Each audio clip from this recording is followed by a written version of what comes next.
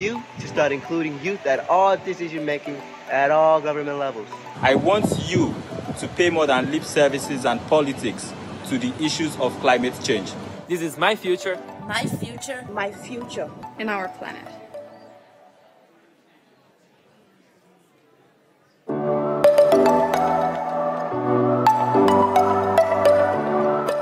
Dear leaders. Dear leaders. Dear leaders. Dear leaders.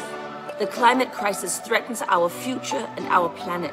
I want you to step up policies for forests, people, economy. I want you to decide now, implement and enforce policies that are needed for a sustainable future. It is your turn to support, encourage, and ensure key policies towards moving to renewable energy in Africa.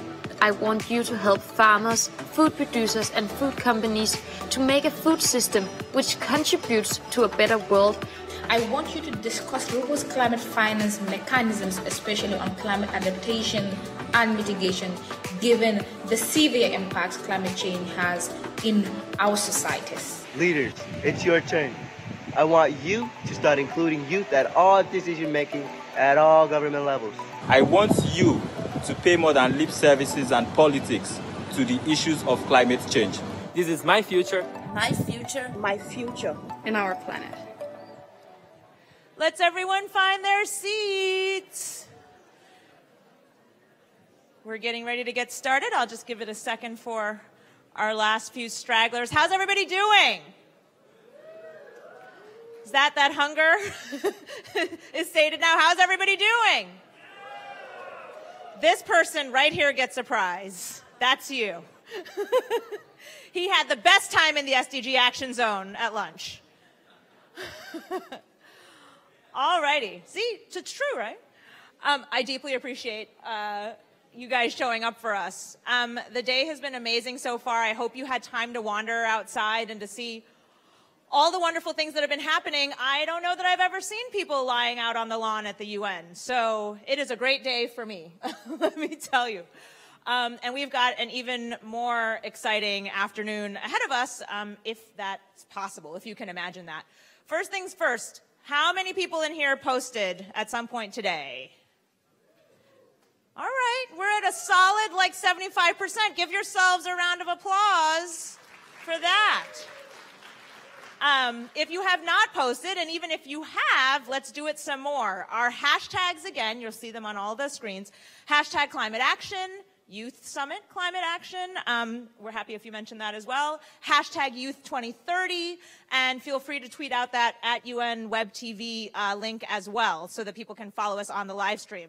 Speaking of the live stream, hello live stream audience. Let's give them a big hello. We are super, super, super excited about all the engagement that we're already seeing. And if you haven't followed the hashtag, you should, because awesome things are happening. Make sure to also tag at UN and at UN Youth Envoy so they can hear you. So with that, let's get right back in. Our next session focuses on Reboot the Earth, a global hackathon that served as a platform to develop tech-based solutions to solve climate change. Reboot the Earth was launched by the Office of the Secretary General's Envoy on Youth, together with the UN Office of Information and Technology, supported by SAP and Deloitte. And it was born as a response to the UN Secretary General's call for climate action, a call that young people answered with incredible, innovative ideas. Yes, of course, because we've been seeing that all day. And now we're about to meet some of them, 8 young people from across the world representing their winning teams who've answered real-life climate challenges in their country using technology. Get ready. I want a huge ovation for these guys. Please welcome this year's Climate Reboot troops.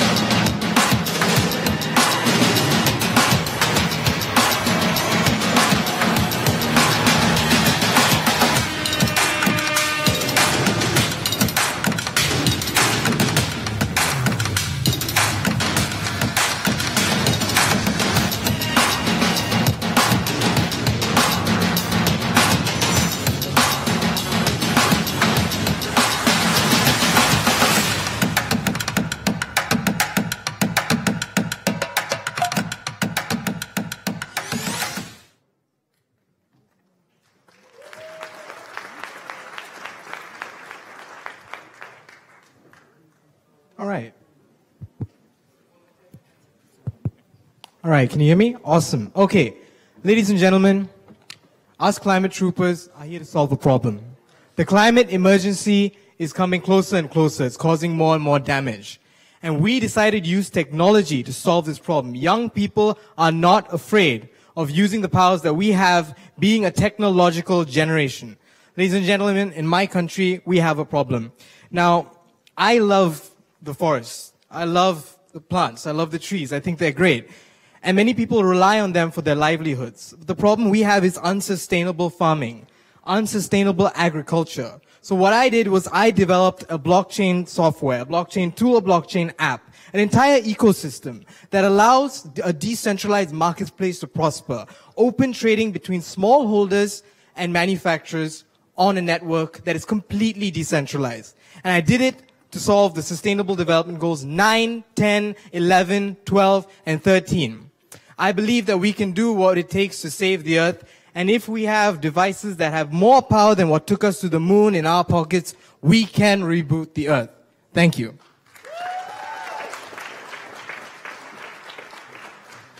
Hi, everyone.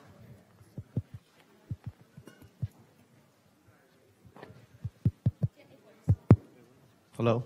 Hi, everyone. I'm Madhvitya Sood, and I'm representing the youth of India. And I'm here to empower the women to make them warriors in the fight against climate change. Before I begin with my solution, let me give you a brief background about India. Half our population is dependent on agriculture as a main source of livelihood, and 6 out of 10 farmers are women. It's obvious that if we make small changes in this sector, we can realize a huge impact. But how do we do that?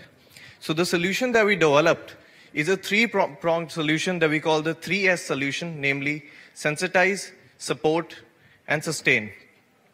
In order to make an impact, we first need to raise awareness about what climate change is. Through our e-learning platform, we sensitize these women about what climate change is and how it affects them. We support them by giving them the tools that they need to make informed and smart decisions about agricultural practices. And then we sustain this whole ecosystem by connecting them to people like you and me, passionate people living in your urban areas who want to do their bit through a crowdfunding platform backed by blockchain. We are here to make women the torchbearers, the front runners in the fight against climate change, and we won't stop at anything less. Thank you.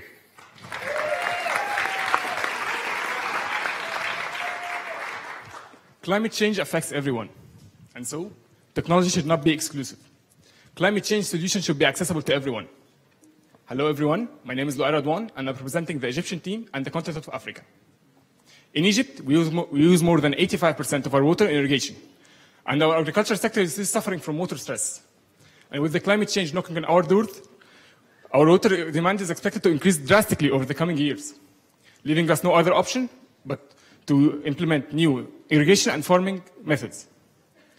As a climate reboot troops, we came up with a tech solution that helps farmers rationalize their water consumption and protect their crops. GB are over-equipped with sensors and machine learning algorithms that maneuvers the fields, collecting data about the soil moisture and the plant's temperature. These data are sent to the farmer through a mobile application that communicates the essential information and recommendations, allowing the farmer to predict changes and take the effective actions. With GBTIL, small and large farms can now secure higher yield with less water. Climate change consequences affects everyone. So let's make the solution available for everyone. Let's reboot our Earth.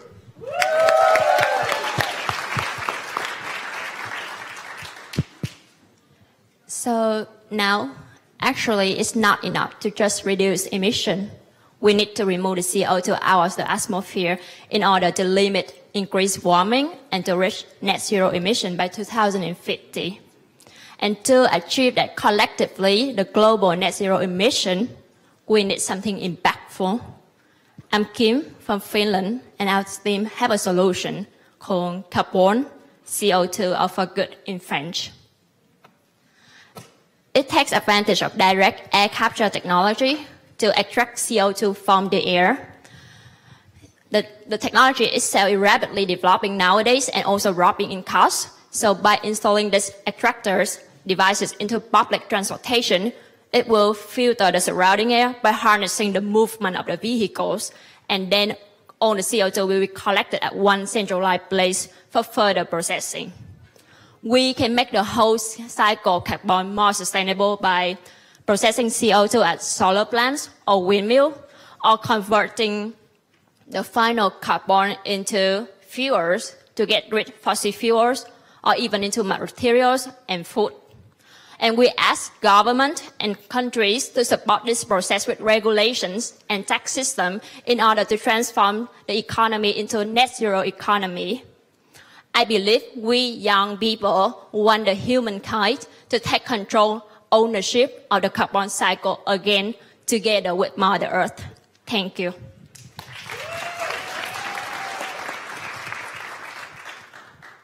We humans have lost our connection with our planet, the animals and plants living here, and our connection between ourselves.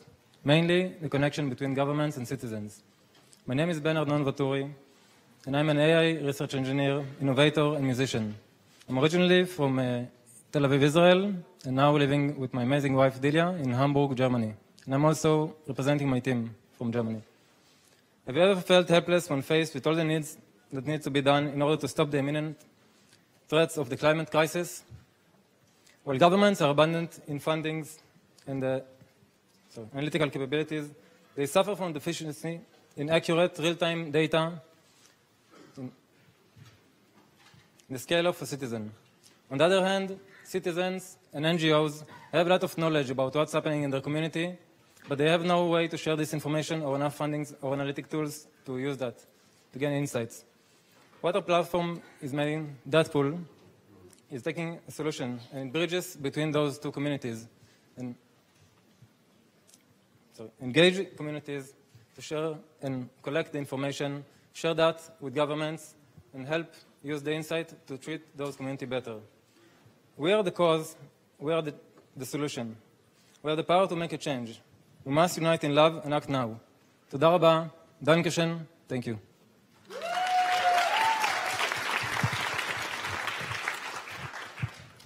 We all know that in the next 50 years, our children would face the Earth's most catastrophic events, that the Earth might even be our temporary home. So let me ask you, who should take responsibility for this? Hi, my name is Arushi Agarwal, and I'm here to share a solution of a better home with you. During the hackathon, I developed iBloom, an app that connects community and local authorities and other members by keeping them up to date on greenhouse gas emissions. We do this through a CO2 analyzer that uses infrared absorption and to measure the concentration of gas. Pretty effective, right? And after that, local authorities and businesses, through the app, can give incentives to anyone that decides to donate money or go out and plant trees. Now, I am proud to announce myself as a running founder of nonprofit Unknown 16, an organization that has and will continue to support the SDGs through STEM and programming. It is also the organization behind iBloom. And I have come here to ask for your support for my vision of Code for Cause. And despite just being 15 years old, I am standing here in front of you, asking you, if not me, then who? Now let me repeat that. If not us, then who? A famous quote by Travis Manion. Thank you.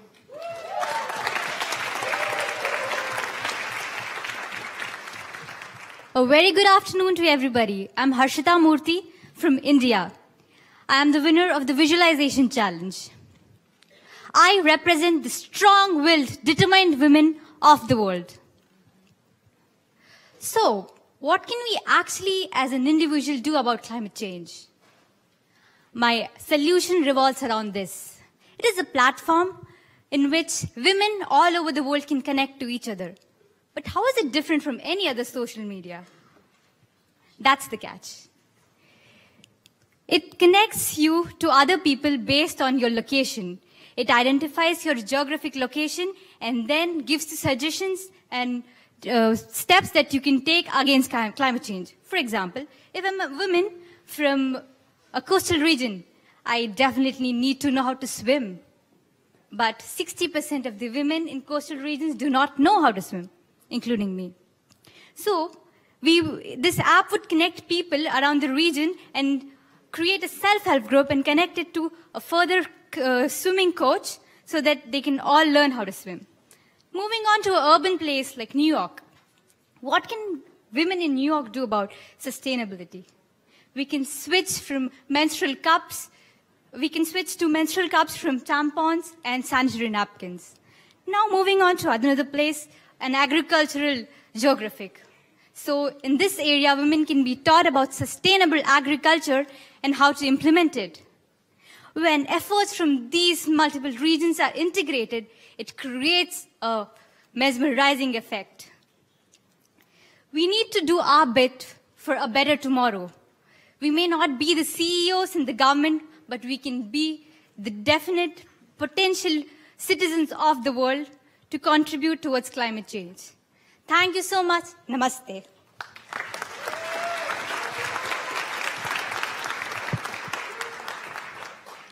How are you all feeling right now? Good? Okay, that's what we need. At the same time, I feel both good and afraid. I'm afraid that what I'm about to share would be too huge for us to tackle. I won the USA Hackathon by sharing my experience in Malaysia working with the indigenous people in the Bornean rainforest, where I created a sports app that allows us to experience how it's like to have a new culture where it is not about chopping down the rainforest and pricing them. It is about valuing the pricelessness of life and nature. And I ask all of us here to imagine, it might be scary, that to imagine a world where money is not the main driver of an economic system. And I ask all of us here, who here is brave enough to step into that world? That world where economy is actually planetary climate conscious. If you are, I would like to invite you to join us with my team who I've been working with too in the Stanford-based Zero Degree Project to innovate every Friday on how we can create a climate conscious economic system together. Thank you. I'm Vienna.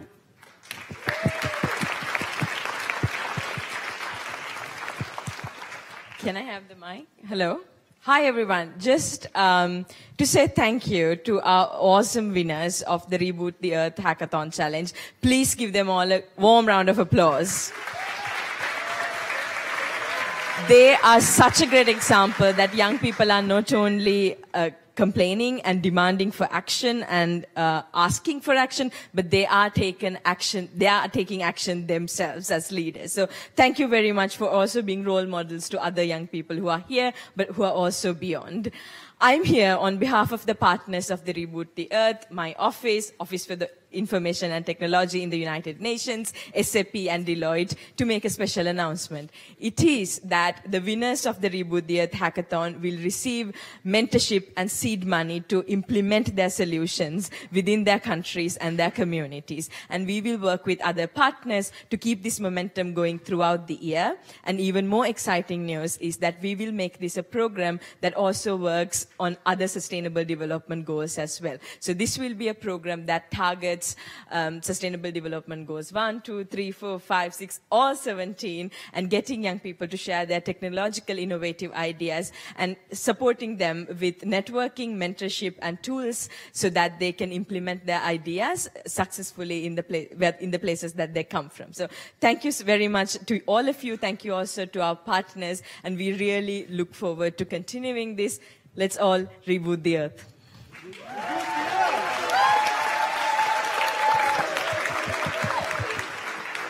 Thank you, thank you. Jayathma, did I hear you right? Did you say they're all receiving seed funding? Can we have a huge round of applause for that? This is climate action happening right in front of you. And it's what's happening at the United Nations. Please spread the word. Tweet about it if you haven't already. Our next session is one I was so excited to see on the agenda, because often when we talk about climate, it's all polar bears and ice caps, and obviously those are serious. But for us to get regular people engaged in the climate crisis conversation, people who aren't in the rooms that we're in all the time, we actually have to connect it to their everyday lives. They need to understand that this is about the weather that makes their lives harder to live every day and the air that they're breathing. And in reality, what we need is to help them understand how to rally behind the climate movement in the ways that they rally behind, I don't know, their sports teams. So, so who better to help us understand how to leverage the power of sports to protect our planet than people who are literally at the top of their game, and they are actually seeing the impact of climate change on the environment every day in their sports and in their lives. Please help me welcome our panel of Olympians and elite athletes. Joan Benoit Samuelson, Chloe Kim, Pita Taufa Tofua, Ibtihaj Muhammad, Eric Colston, and Hannah Mills. So where am I least in the way here? Is this better? Right? That's better. Yeah. I want you to see them because they're incredible. So I'm just going to go down the line and ask you guys some questions because we are so excited to hear from you. Joan, why don't we start with you? You're one of the most decorated female runners in history, including a gold medal in the inaugural Women's Olympic Marathon in Los Angeles. But I hear you've also described yourself as an environmental barometer for climate change. What does that mean? And how are you seeing climate change impact sports? Thank you very much. First of all, thank you. We'll get this. Technology, sorry. Thank you, and thank you especially for giving sport and youth a voice. I really believe the youth of today are our most valuable resource, so we need to support them in every way that we possibly can. I am about to embark on my 6th decade of marathoning, and during that time I've logged over 150,000 miles, so essentially I've run around the planet 6 times. And I can tell you the circumference is not shrinking, but the climate is changing. And we need to act now, and we need to act quickly. I see tangible evidence of climate change in my hometown of Freeport, Maine, where I've logged most of my miles. And our home borders on the Gulf of Maine, which is one of the fastest warming bodies of water anywhere in the world. And I've seen the changes in species, especially invasive species, in acidification, in erosion, in rising sea levels, and in warming waters. And this is an all-out emergency. I also feel the effects of a more intense UV ray from the sun, or increased rays from the sun, and it's become an occupational hazard for me in that I've had several basal cells removed. So it's not only the rising and warming seas, it's the intensity and the UV rays coming from the sun. I also believe that more and more people are looking to improve their health by getting out and exercising. And if we want to have a healthy body, we need to have a healthy environment, and the two are inextricably linked. So I do feel that I am that barometer for climate change. I took a lot of grief in 1984 for not moving out of Maine to train in a more polluted environment. Well, let me tell you, the Gulf of Maine and the state of Maine is a catch basin for everything that comes up the East Coast. So we need to act collectively, we need to act now, and we need to support our youth, and their voices need to be heard. Thank you very much. You got to clap for that. Joan, that's so powerful. Thank you. Chloe, you were the youngest female snowboarder to win Olympic gold during the 2018 Winter Olympics in Pyeongchang when you were just 17. And you've talked about seeing the impact of climate change firsthand and feeling like you need to get involved, just like a lot of young people and a lot of us today. Do you think athletes have a unique perspective and voice around climate change? Yes. I just wanted to start by saying how proud I am of everyone here. I am so inspired by my generation for fighting for change and acting on an issue that has been swept under the rug for too many years. Don't you think it's been like pretty...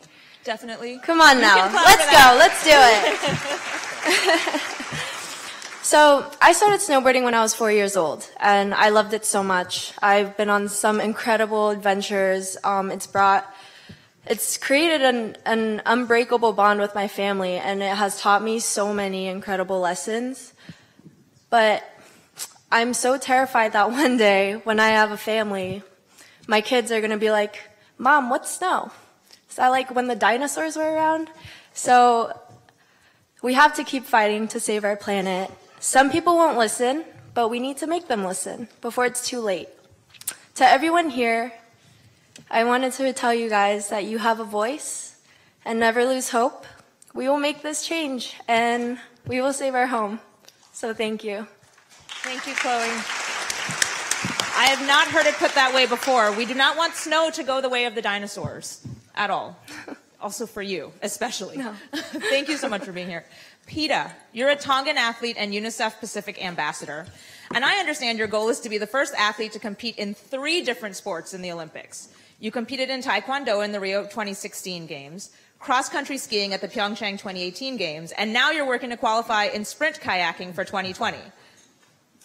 I'm tired. Which I hear was motivated by climate change. Is that true? And how are you using sports as a platform to draw attention to the issues we face?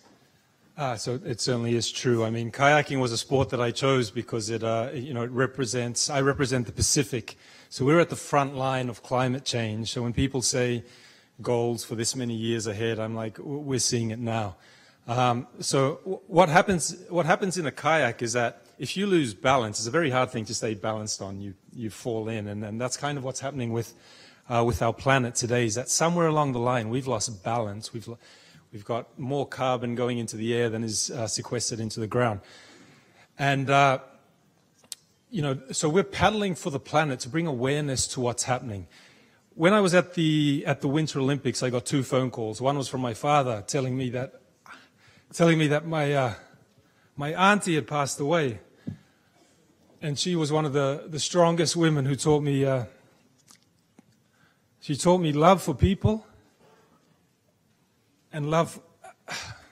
You're good. Come on. You're good. Come on. And she taught me love for planet.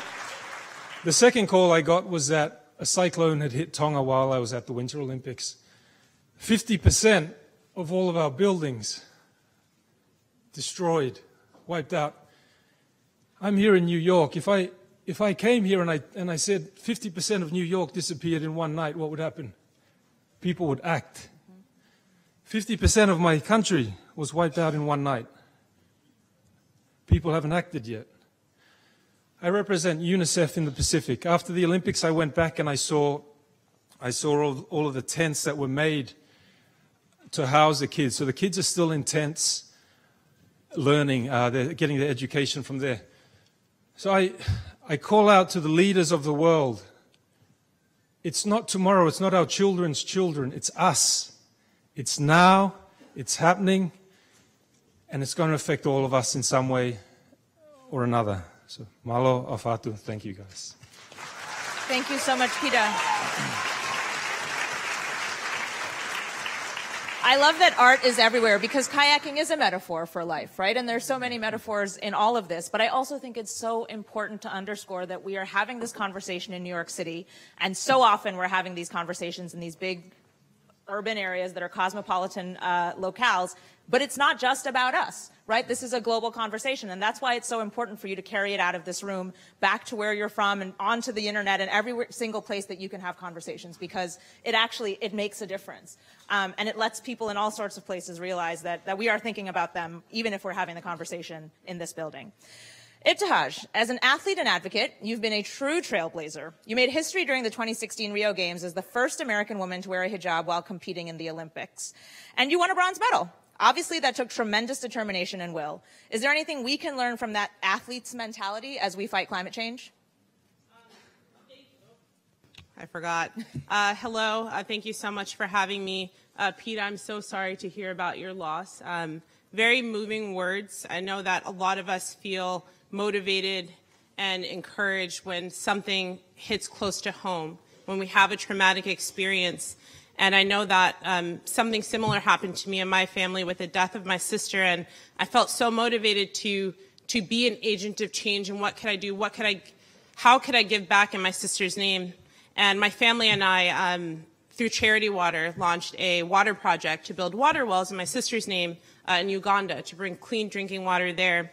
And when you ask the question about athletes' mentality, what that means, I know how difficult it was to qualify for a U.S. Olympic team, what it meant to change the face of sport, but also how to encourage and motivate people to do the same in their own lives. And I think that with an athlete mindset of determination, of persistence, and relentlessness, we can collectively tackle this climate emergency, and we can raise awareness and help move the world to take climate action.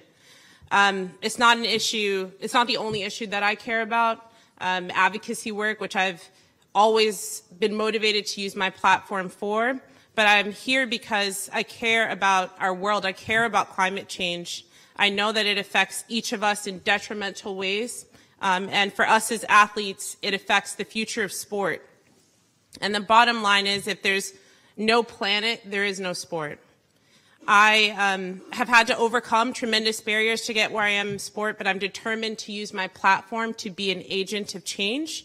I'm here because I care, and I want to do what I can to advance this work. And I hope that other professional athletes are motivated and feel compelled to join us. I believe in you guys, I believe in us, and it's our collective power that can change the world. Thank you for having me. Thank you so much, Ibtihaj.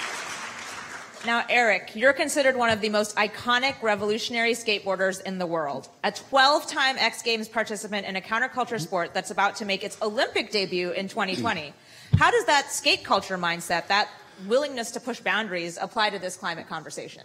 Well, I guess because we come, I guess, from somewhat of a progressive community. And within our community, you know, we kind of live by this unwritten code, but that we kind of respect our environment, so we have a place that we can actually do the thing we love, right? We have to take care of those places so we can be able to continue to do like those things. It's in the DNA of your sport. It is, and as our sport has grown, and seeing what's happened also to this planet over the 30 plus years of me skateboarding, I've actually traveled the world, and you've seen the adverse effects of what is going on with how we're damaging this planet. Sorry, I'm nervous. This is crazy. You're doing great. You're doing great. Like I said, us as a community and the rest of youth, as we grow and we become more and more educated and see what we can do to even the simple things. It doesn't, you know, it's obviously a big task. We're not going to be able to do it overnight, but little by little, as that becomes ingrained in us, like that mindset of a skateboarder, those things just become natural and automatic, so we can have. Do we need to be more rebellious in the way we think about this? Oh, definitely. Yeah, I think we do. I mean, skaters are definitely, you know, we are a bit on the rebellious side, and tiny bit. Yeah, and resilient. But we need to take that mindset in order to what we're all here talking about and trying to save this world. Get hyped. Yeah. Thank you so much. You did awesome. Thanks, guys. And last but not least, Hannah, you're a British competitive sailor. You won silver at the 2012 London Olympics, gold at the 2016 Rio Games, but now you've started to speak out about plastics pollution and what we as individuals can and should do to change our habits. What pushed you to take action, and how has your sport created a platform for you to call for action? Hi everyone, thank you very much for having me. The first point you kind of said about what pushed me to take action, my playground is the ocean. I've grown up sailing on the ocean since I was 7 years old. My first sort of connection with plastics in the ocean was through sailing and it getting stuck on the bottom of my boat and having to lift up what's called the centerboard and for it to float off, and we'd carry on racing, but it would have stopped us dead in our tracks. And over the last sort of 6 to 7 years in training up to the Rio 2016 Olympic Games, I just saw it getting worse and worse and worse. And every time we went out sailing, we'd pick up bits of plastic. Every beach we went to would just be covered in plastic, no matter where we were in the world. And it was just heartbreaking. It was really heartbreaking to see. You know, our oceans hold huge amounts of CO2. They produce 50% of the oxygen we breathe. And I just felt like I had to act and I had to try and do something to help. I've been inspired by sport my whole life. Sport creates moments. I think everyone here can relate to a sporting moment that inspired them to want to get up and do something. And I feel like we can harness this power of sport. And I wanted to try and unite the sporting community to come together, athletes, fans, spectators, volunteers, everyone to unite on my personal goal, which is eradicating single-use plastic in sport. And so I've launched something called the Big Plastic Pledge, which the first phase is about us as individuals taking action, finding solutions, being proactive, which I think is probably the first and hardest step, is to take that stand and being brave. And I guess for everyone here to go to the website and sign up would be amazing, bigplasticpledge.com. Say it again, Hannah. Bigplasticpledge.com. But get behind the athletes, get behind the sporting community, because we care. We're here because we care. And I know there's thousands of other athletes who care. And what I would say to everyone is to be brave, to take a stand, to keep pushing, keep charging forward, and just take that first step towards creating the world we want to live in. Thank you. Thank you guys so much. And before we let them go, I just have to say, you heard these folks' bios, right? Climate activist is not the obvious or first thing on their bios, because Olympians and, you know, winners of all sorts of things it starts there. But what is amazing is that they are approaching climate as human beings, as people who are invested in the earth and in each other and in the planet. And the way that they are going about their climate activism is by being authentic and telling great, real, honest stories and being here with you when it is not the first thing on their agenda. And I just think we have to give them a huge round of applause to thank them for that. And how awesome were they as speakers? Thank you, thank you.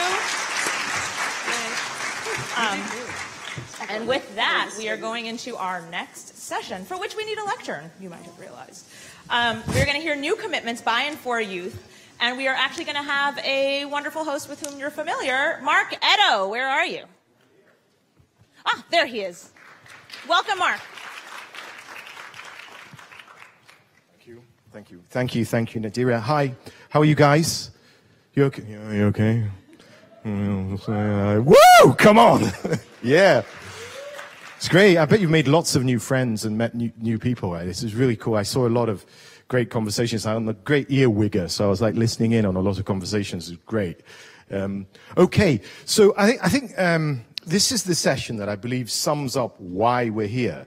It's a session where we hear firm and fresh commitments on climate action from young people from all over the world. And the world really needs you. It needs those young people to play a big part as possible in steering us away from the brink.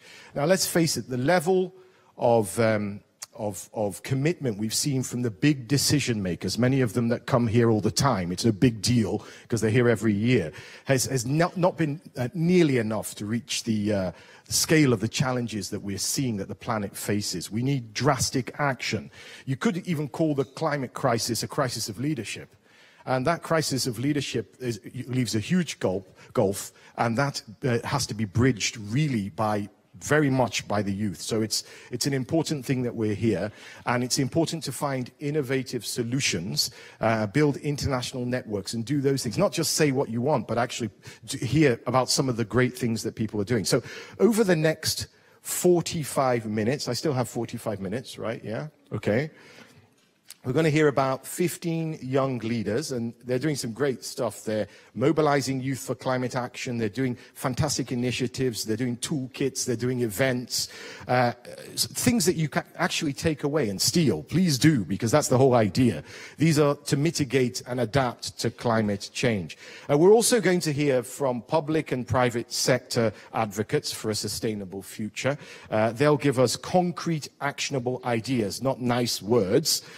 These are ideas that will catalyze climate action and can help lay out a clear vision for what needs to be achieved to reduce our emissions and build more resilience in our societies. We'll also hear a call from the youth to world leaders. This is the chance to do that because we're in the center of world leadership, to call on them to produce ambitious, tangible, realistic, and practical plans to meet the Paris goals. And their message to world leaders will be clear. Follow our lead and come up with a more ambitious plan before December 2020. Now, before I begin, I want to say hello and welcome to a special guest we have over here. I'm going to come to her later. We have with us, so where are you? Maybe I can ask you to stand. There!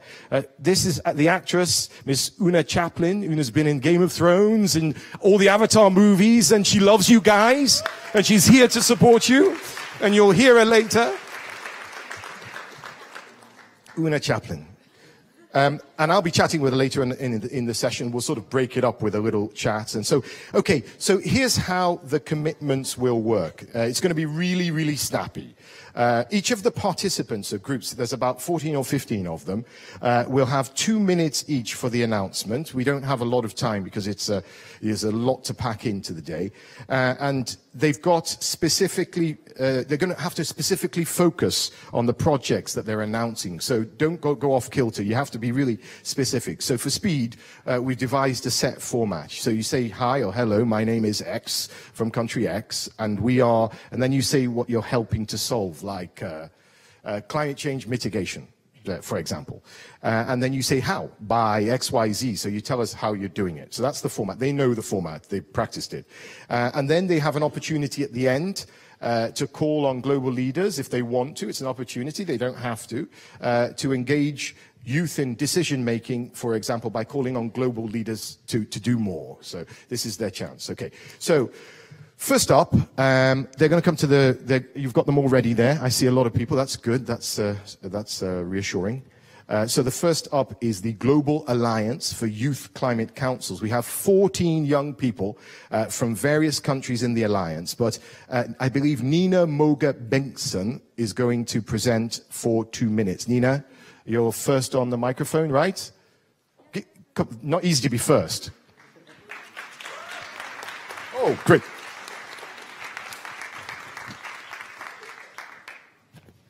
Hi, everybody. Can you hear me? I'll try to speak up. All right. As of today, 4 in 10 people around the globe are below the age of 25. That's almost half the population of the entire world. And this half will come to bear the consequences of a crisis that we've had almost no influence on stopping. The Youth Climate Rebellion reveals a paradox.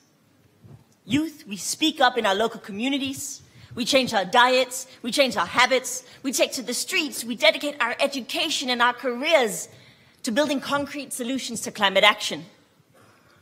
Yet, we're not included in the formal decision-making process. Now, we suggest that we change that. Countries such as my own in Denmark have taken some steps to bridge the gap between youth and policymakers. They've created, for example, an independent council of young people with direct access to our Minister of Climate, a Youth Climate Council. And we're not alone. Our other countries have already started similar things. It works as non-paid, independent bodies. We have an open mandate to propose any green policy in any sector and report directly to political decision makers. It's time now that more countries, states, and local government to do the same. On stage, you see the part of a global alliance of climate activists from 15 different countries. Namibia, Chile, Moldova, Poland, Nepal, Brazil, Nigeria, Ghana, Morocco, Algeria, Marshall Islands, Haiti, and India. And we are growing.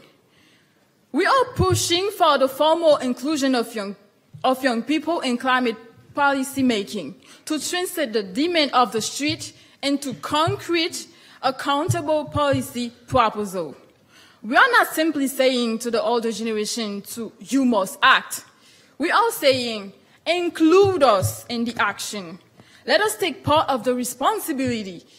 Engage young people in the political process that will come to define the society that we are growing into. Here we have a model of Youth Climate Council. Come, please, and work with us. Thank you. Thank you. Thank you very much. Thank you. I'm going to ask you to exit stage right or left, okay? Thank you very much. Fantastic. Wonderful. Next on, I said it was snappy, so I'm going to go straight to the next. Next is knowledge is power, and we need to put things down and disseminate. So this is a paper on the role of youth in adaptation action. It's presented by the Youth Constituency at the United Nations Framework Convention on Climate Change. That's a long name, so they shortened it to a cool name, YONGO. And the participants are Patrick Verkuhen from Global Commission on Adaptation, and from YONGO, Joshua Amamponsem, Maria Uma, and Chigozie Ude. 2 minutes, please, guys.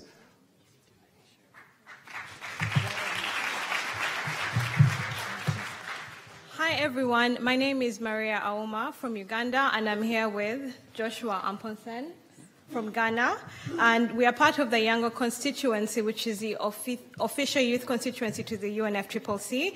And today we are here to launch the Youth and Climate Adaptation Report that has been commissioned by the Global Commission on Adaptation.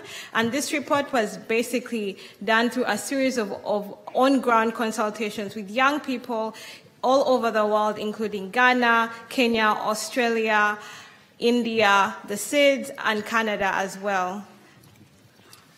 Through this report, we are calling for a change in institutional structures, and I then commend the work of the Youth Climate Council, because we can't solve this problem with old institutional structures.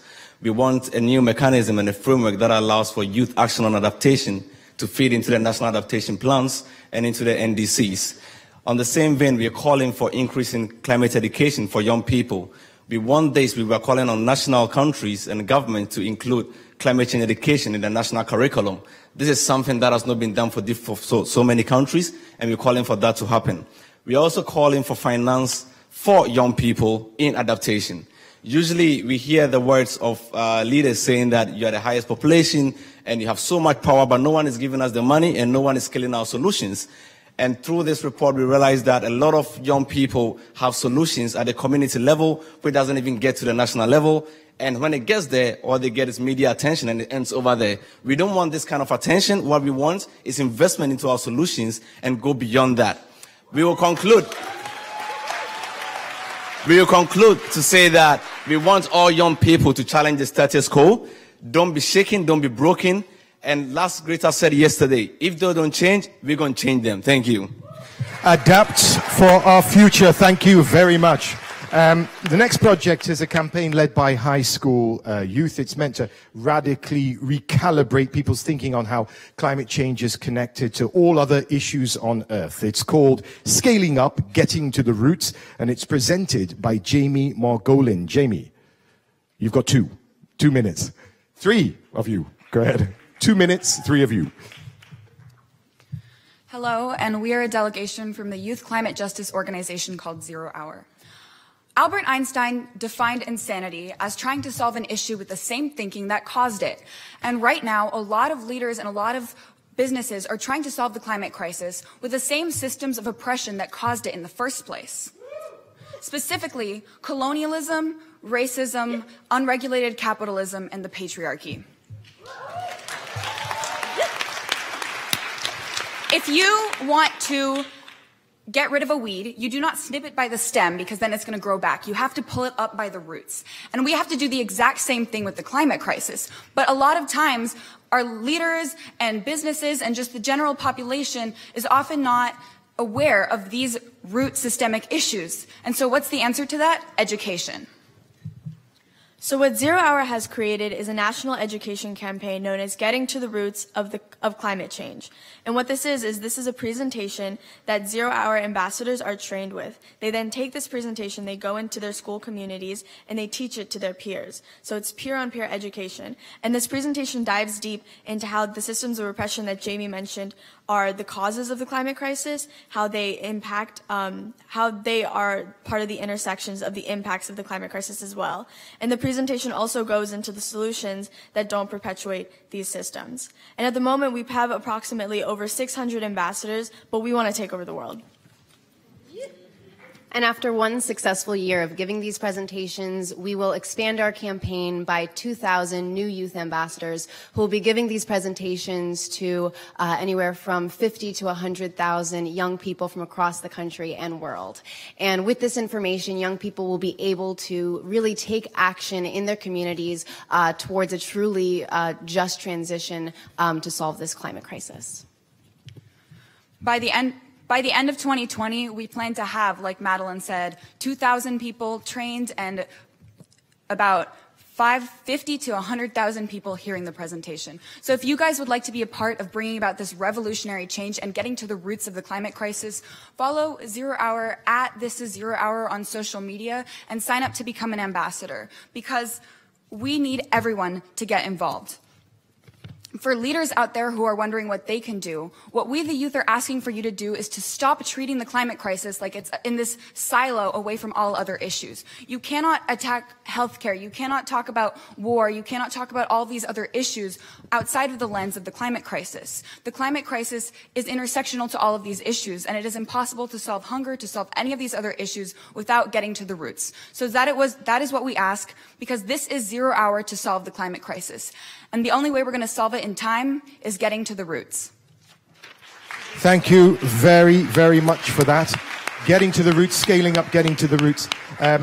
Next is Geo6 for Youth. And now the idea is to create a translation mechanism so that complex scientific messages, research and so on climate can reach the youth so they can make better decisions and take more decisive actions to lead to sustainable change. The idea comes from Priti Patel. Priti, yes. Thank you.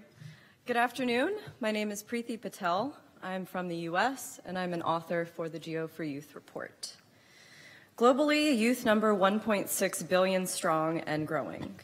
We, the youth, have the potential, the fearlessness, and the determination to transform our current problems into opportunities by creating innovative and sustainable solutions. Geo for Youth is a derivative product of the 6th edition of the Global Environment Outlook, which is the United Nations Environment's flagship report, which assesses the state of the global environment. The report is a one-stop shop guide created for and by the youth, forged by a team of 28 authors from 19 countries over the past 16 months. Geo for Youth emphasizes that we must fundamentally alter our food, energy, and waste systems to ensure that we have a healthy planet for generations to come. A global shift is needed towards a circular economy where we extract and waste fewer resources by extending the shelf life of materials and keeping resources in use for as long as possible. The report provides concrete examples of what youth can do in their daily lives and how they can shape their own future through greener career choices, demanding accountability, employing innovative technology, and shaping policy. We've created this interactive report to include videos, animated graphics, interviews, and case studies. There are small-scale community-led projects, daily sustainable actions, and individual guides to green jobs. The challenges presented in this report provide us with the opportunity to map out our actions to ensure that we will have a healthy planet with healthy people for future generations. Our future depends on the decisions and actions that youth will commit to and continue to undertake from today onward. Additionally, a Geo for Youth survey was conducted over the course of 4 months, which allowed close to 2,000 young people globally to share their ideas and thoughts about our climate. We're excited to announce that we'll be launching the Geo for Youth report in November. You will be able to download the ebook online, and I encourage everyone to take a look at this unique youth-driven report. Geo for Youth has illustrated that youth have technology and social media, geographical and social diversity, and creativity and innovation on their side. But it is up to all of us to do this. Ensuring a healthy planet depends on this generation, and this could be a critical defining moment in our history. So let's be the first generation to leave this planet in better shape than what we were born into.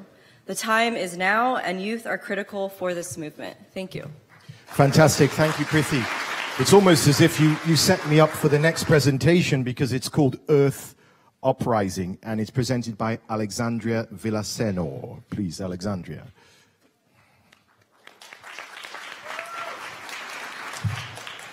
Hi, everyone. My name is Alexandria Villasenor, and I first want to acknowledge the Earth Uprising delegates who aren't with us today because their visas were delayed or denied. They're from Nigeria, Uganda, Brazil, China, and Russia. This is unacceptable, and in the future, we will fiercely advocate for their attendance.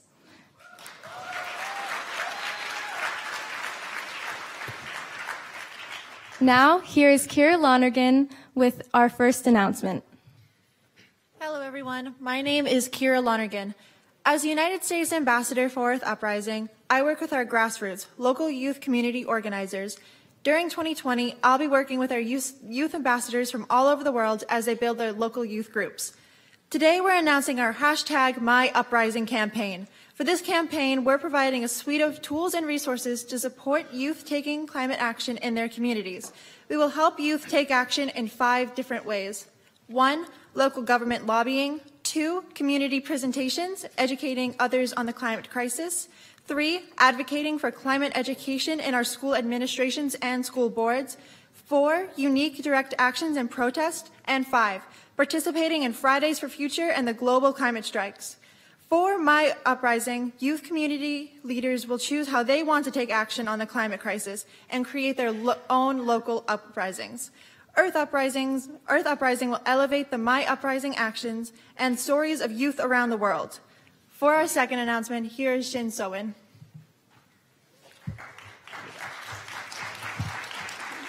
Hi everyone, my name is Shiv So-in, and I apologize for the hoarseness in my voice. I lost it during the global climate strike yesterday. 300,000 people came to New York City. So I apologize, 300,000. So I am a student at New York University, and today I'm so excited to announce Earth Uprising College. This is our initiative to develop college-based Earth Uprising student groups around the world.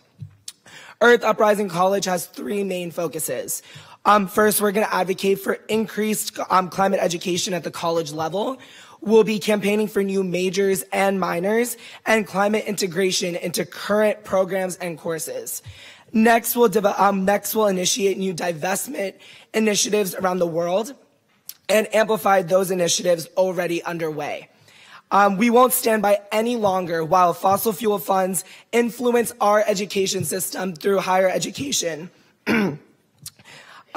Finally, we will be providing a path for college students to be more involved in humanitarian work through the United Nations. The current response to climate fuel disasters is absolutely inadequate.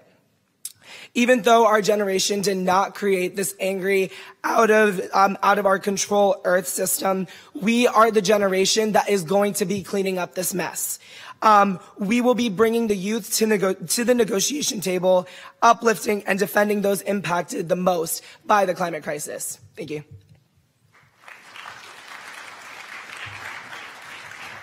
Hi, my name is Wendy Gao, and this Friday, September 27th, Earth Uprising is launching its completely redesigned and interactive website at earthuprising.org. Here you can find information about our #MyUprising and Earth Uprising College campaigns. We're so excited to have you join us. Hi, my name is Ritvik Janamseti, and thank you for having us today. The Earth is uprising. Join us. Fantastic. Thank you very much. We've got to stick to 2 minutes, though, because we're behind, so I'll quickly go on to the next. The UN Civil Society Forum saw hundreds of young people sign up for the Youth Climate Compact. Juan Pablo Celis is going to make an announcement about that. 2 minutes, Juan. There is no time for stagnation.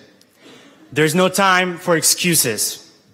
Without an immediate paradigm shift, we will continue to see profoundly destructive consequences on human life across the planet. Over 3,000 young people around the globe came together at the 68th United Nations Civil Society Conference to pledge for climate action through the Youth Climate Compact. recognizing that everyone can take climate action to fit their unique realities. We have created 25 pledges that resonate with us and our communities. We have committed to use renewable sources of energy, to invest in climate solutions and green jobs, to commit to friendly consumption practices, to actively advocate for climate progressive policies, to educate ourselves, to educate our families, to condemn laws that obstruct climate justice to vulnerable groups, to foster inclusion and collaboration among all generations and stakeholders. We must transform apathy into action. Commit, pledge, act. Fantastic. Juan Pablo Celis, thank you. Now, I said you had a special guest. She's, let me tell you a little bit about her. She's Charlie Chaplin's granddaughter. She's on Game of Thrones. I think she plays Robb Stark's wife, a very powerful woman, Talisa Maiga. And in Avatar, she's in all the films. She's the lead character in the next 4 films. And she's here to support you. So give her a round of applause, please. Una Chaplin. Thank you. Thank you so much. Una. Look at this. It's historic. It's been great. Listen, if the leaders out there have not heard the voice now, they're definitely going to hear it after today. Right. They definitely are. And just keep talking until they do, because this is not acceptable, what we're doing up until now. And this is just the most inspiring thing I've ever seen in my life. So thank you so much to all the young people here standing up for what is right, what is true, what is beautiful, for what is natural, and what is logical as well. So thank you. Yeah. I've got to ask a question. We humans are supposed to be the most intellectual and intelligent beasts on the earth, but we're destroying the only home we have. It seems like our big brains are not connected to big hearts. We need to change things in that regard, don't we? It's interesting because you asked me this just now, and I am thinking that we are also the only animal or the only creature that is aware of our own death. And I think that makes us very, very afraid. And so we surround ourselves with all of these dead things that are supposed to protect us from death at all costs, protects us from the elements, from predators, from all of these things. And I think that separates us from what is natural, from the death that is natural. Even when we till the earth, we don't cover it back with the dead leaves and the dead matter and all of this dead stuff that is good for the earth as it transforms and regenerates and becomes new life. And I think that is something that is like, okay, so if we're going to pay attention to the cycles of life, then we can also pay attention to the cycles of death and just refamiliarize ourselves with that. I don't know how that relates to the climate crisis, but it's absolutely right. I think there is something about the cycles that is relevant today. Today is the equinox, everybody. It is the autumn equinox. And there's something really, really beautiful about paying attention to the cycles of nature. Today is the day where the day and the night are of equal length. It's a day of balance. We're also going into Libra season. That's, great because I got lots of Libra friends. But, just paying attention to those cycles of nature, I think, is very, very important as we move through these conversations. Una Chaplin. So the next segment, we're moving into a different segment now, is focused on announcements directly related to youth. And we kick off, we have a presentation on something we haven't heard yet. It's financing. 2 minutes on financing. Come ahead.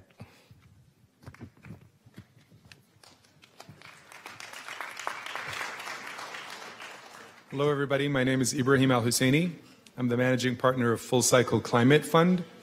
We designed Full Cycle to accelerate the deployment of climate restoring technologies. And I say that because it's now business's responsibility not just to do less harm. We're past that point. We now actually have to do deliberate, targeted, and prioritize good because we're out of time. And I want to remind you all that this is where capital needs to flow, that this is where the jobs of the future are. As you've all heard, the number one fastest growing job in America is solar installer, and the second is windmill operator. What is it? Windmill technician. So it's a very exciting time for all of our careers to be directed towards the green future. That's a very exciting thing to announce. And this is my partner, Stefan Nicolo. Good afternoon. There's some real energy in this room. Yesterday, 4.5 million people, I'm assuming many folks in this room, demanded change for climate. You folks are the future. You youth, we need your voice to make our pledge as private enterprise something that comes to life. We need you to vote where you can vote freely and demand your politicians enact policies that do the right thing by you and your future. We need you to be the future activists, to get even louder than you are, and we need you to support private enterprises that are doing the right thing and enabling you to be the consumers that are mindful about the choices you make. So thank you for all things that you've committed, and it's a pleasure for us to be here to make this commitment and lead and spearhead private enterprises' commitment to challenging the status quo and addressing the climate crisis. So thank you. Thank you very much. $100 million of capital into climate restoring technologies by 2020. Now, the next presentation will provide a brief description of Foundations for Climate Action, an online learning experience. You've got 2 minutes.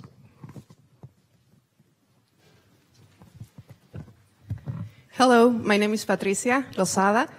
It's a true honor to be here today and talk before you, true leaders, especially human rights fighters, as Mrs. Bachelet here and Jayathma. I'm very honored to be here. Just remember that having a healthy earth and healthy lungs are human rights too. I'm here on behalf of Nova Academy. We are launching this program in a partnership with Jayathma's office. Thank you so much for your hard work. You're going to find videos, you're going to find information, you're going to discuss, you're going to learn, you're going to fight with each other for good, to keep working together. Today is the start of a work together as a common world. It doesn't matter if you speak Spanish, as I do. It doesn't matter if you speak English or any other language. We are here today to work together. So I hope you all join our program. It's going to be online really soon up. So remember, get into our website, nova.com. We're really happy to have you joining. Just to finalize, as Jayathma said, you're agents of change. And don't forget that. There are a lot of people who are not here today. They didn't have the opportunity to join. They couldn't join. So you have a responsibility to work for them too. And as my alma mater says, this is your moment. So take action. Thank you so much. Thank you so much.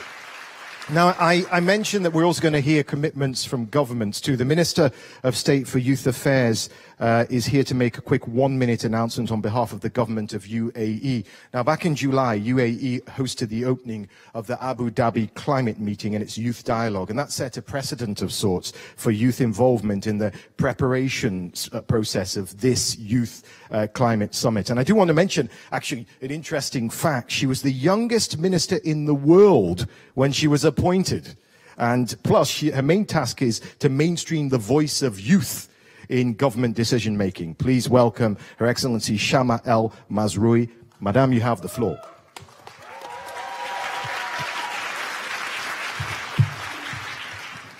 Good afternoon. Centralizing youth and industry players who empower them must be the new standard, not just at this climate change, but all the subsequent conversations on climate action.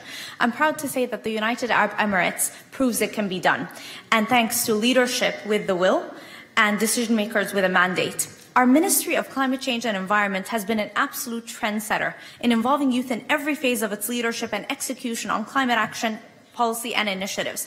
Youth helped draft the United Arab Emirates 2050 climate change plan. Youth are drafting the UAE's national determined contributions, NDCs, for our part in the Paris Agreement. And youth have created our own youth climate strategy, driving youth integration in all meetings on the challenges of climate change. And for ongoing youth engagement, the Ministry of Climate Change and Environment has an official youth council which represents the voice of youth and also serve as routine advisors directly to the minister. The UAE has adopted a range of national level policies on climate change, green growth, artificial intelligence aimed at moving away from the dependence on hydrocarbons to a diversified economy and towards sustainable development. But we want to do something more, and we pledge to address every one of those challenges with young people co-leading or contributing at the helm. The UAE wants to pledge to organize more consistent national dialogues between government, youth, and civil society on climate action and climate priorities, and to mobilize all key local and federal players in the climate field, to establish internal youth advisory councils and include youth in both the design and the implementation of climate-related projects in the United Arab Emirates. 3, we want to encourage youth to submit policy proposals and solutions on climate matters. 4, we want to train and educate young people consistently on climate change and sustainability through our new program through the Emirates Youth Professional School that His Highness Sheikh Mohammed bin Rashid just launched. We also want to provide internships to youth with key players and pioneers in climate change. Beyond that, we're willing to offer our tools of youth engagement on climate action at large, and we want to learn from yours. Thank you very much. Thank you very much, Your Excellency.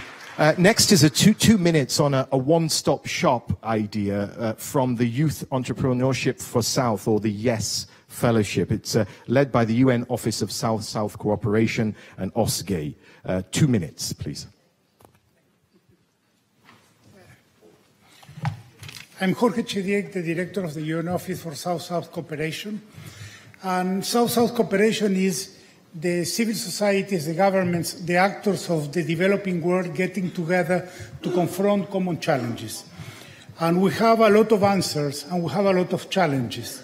So our office put together, with a lot of partners, including the Office of the Envoy of Youth, an initiative called Youth for South, which is a multi-pronged effort to generate and train and support leadership in the South committed to the global agenda.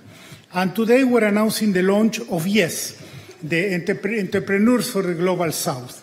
And to make it a concrete proposal, today we're announcing the first initiative together with several partners, including the Shenzhen Youth Federation, to train 10,000 entrepreneurs of the South over the next 5 years. The resources are available, have been committed. The partnerships have been established, among others, with the African Union Commission, the Office of the Envoy, and many other partners. And we already have the first series of trainings and resources aligned to make this initiative a reality. How does this contribute to the fight against climate change?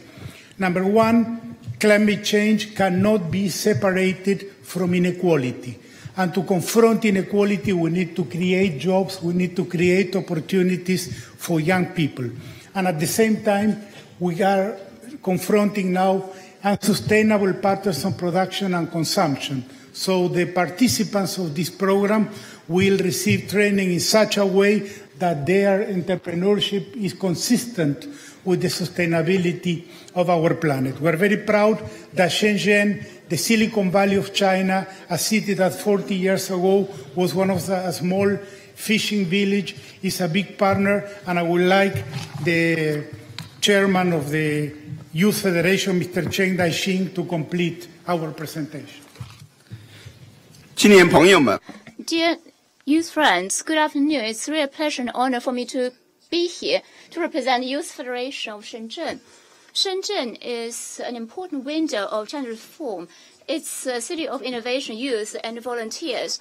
This year marks the 40th anniversary of the city. The average age is only 33 years old. In 2018, the GDP was 2.44 trillion RMB yuan. Shenzhen has made a lot of progress technologically. We have also been advocating green lifestyle and low-carbon development. We're also an important city for the first group of Sustainable Development Program. We're also providing China's experience for the SDG goals of the UN. Our federation is a youth federation. We have 1.65 million volunteers, and we have also a lot of young entrepreneurs. We believe that we need entrepreneurship.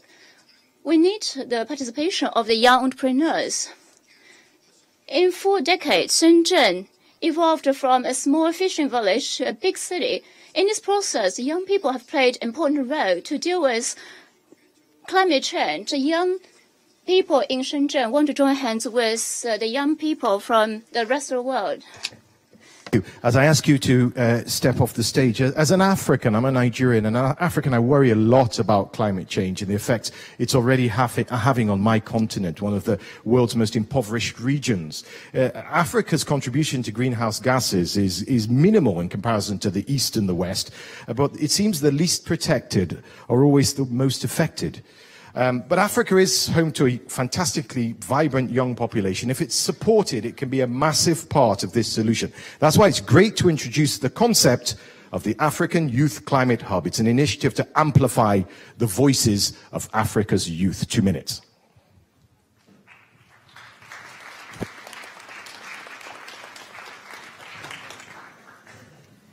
I am Manal. I'm 16 years old and I'm from Agadir in Morocco. My country is committed for climate change, but I'm here today because I'm worried. 3 years ago, I organized my first strike for climate. And as we all know, during those 3 years, adults have not done enough to rise the climate change challenge. But I'm here also because I'm optimist. Every step we took yesterday marching was a step that took us closer to a better planet for all of us, including us as Africans. Now let me tell you what we are here for. We are here as African youth. I am here with Yasina, Miriam, Tariq and Asu. We are Africans and we are working for a better planet for all of us. It is not a dream. It is a pledge we make. It is a pledge we invite you to make with us. I am Yari Dabera. I'm 25 years old. I'm from Ethiopia, a country where committed to plant 4 billion trees. I'm here as an African youth.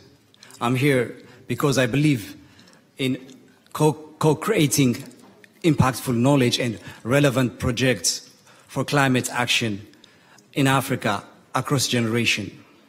I'm here with Serena, Hatim, Aminatu, and Maria. Together with Mohammed VI Foundation for Environmental Protection, Yongo, OCP Group, and University Mohammed VI Polytechnic Bengurur, we are working hard to respond to and to amplify African youth voice and action. It's a pledge we are making, and that's a pledge we invite you all to make with us. Thank you.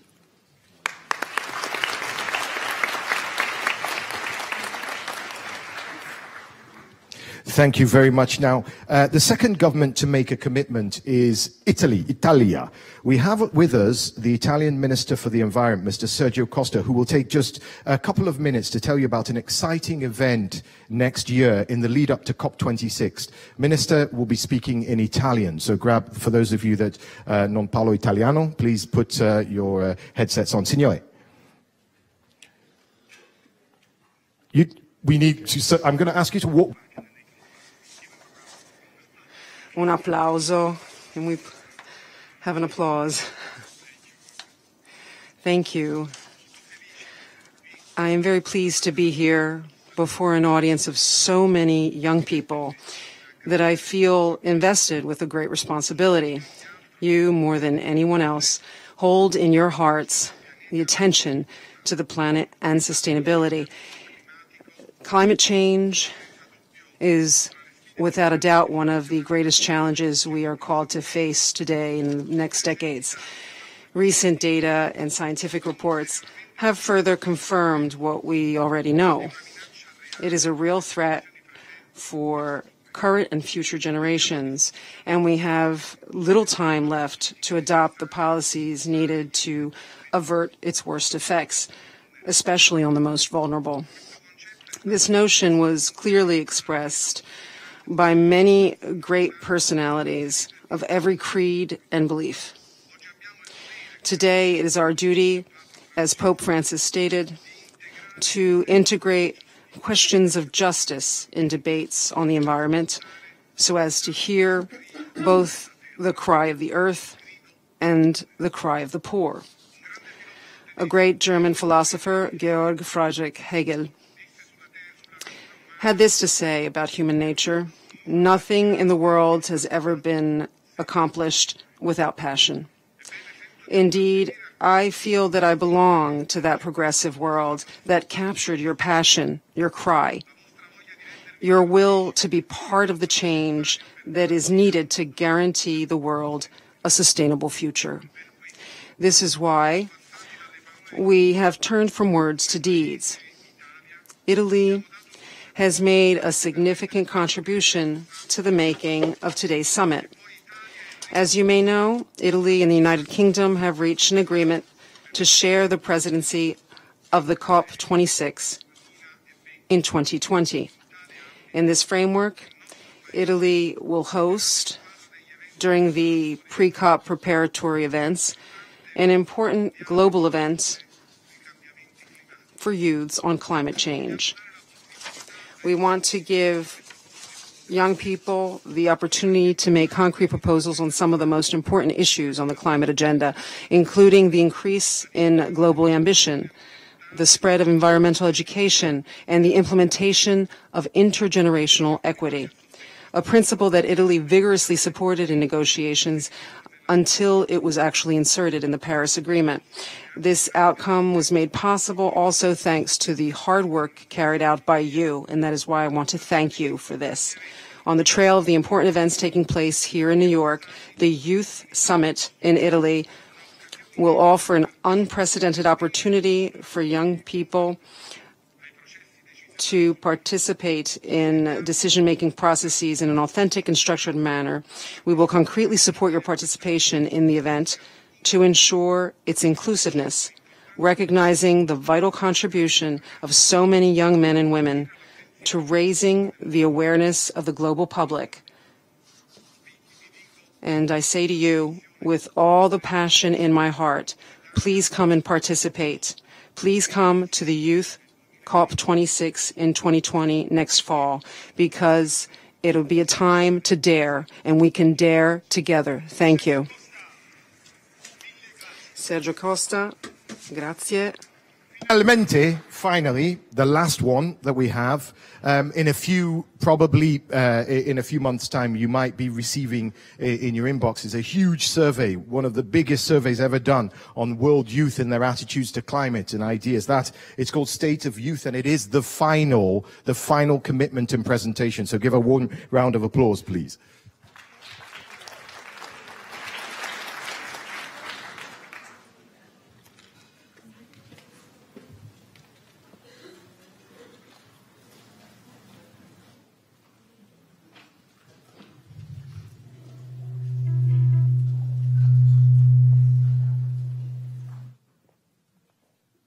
I have a dream. My grandfather had a dream. I have a dream that enough is enough. The pen is mightier than sword. We call BS. What happens next? Today, we have the chance to shape the future, to be remembered as the generation that made the difference. Nearly half the world population is under 24 years old. Billions who will have to deal tomorrow with the consequences of decisions made today. Let's go! And even though some of us can vote, are we really being represented? Welcome to the State of Youth, a platform to unite young people from all over the world. Today we invite you to join us, to share knowledge and goals, to define where we stand on the issues that matter to us, to make our voices heard, and take action. For youth, by youth. We're mobile, we're borderless, we are one and we are all. We are the State of Youth, and so are you.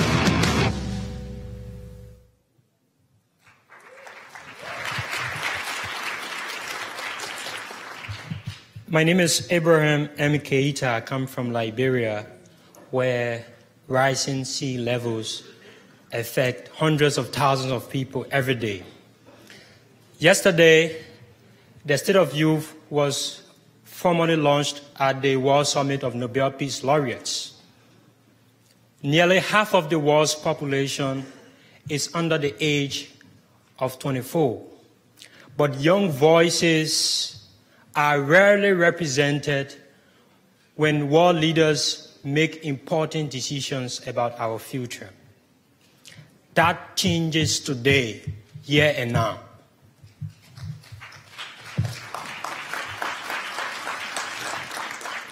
My name is Kahekasha from Canada, and together we form the board of the State of Youth, a global board. The State of Youth, connected by Facebook, is launching 1 minute from now its first ever worldwide specialized voting system, a referendum, only for youth and not just on one issue that concerns us. With millions together we unite and we demand that our voices be heard. Our first referendum, which launches within just 1 minute, will ask you to vote on your preferred actions against climate change.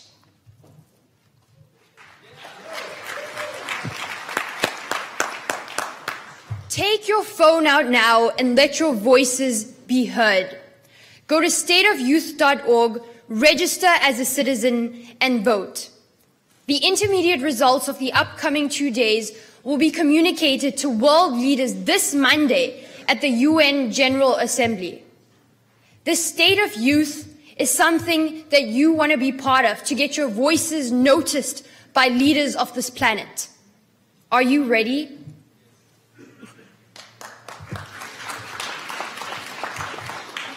I now formally declare that the State of Youth first referendum has opened. And to everyone who is in this hall, especially the young people, not the old people who are in this hall, you have lived your life. We do not care about you, we care about our lives. So the young people who are in this hall, I want you to go out there, tell the adults that it is about time they stop listening to their smart brains and start listening to their compassionate heart. Thank you. Wow. That was the final powerful commitment by and for young people.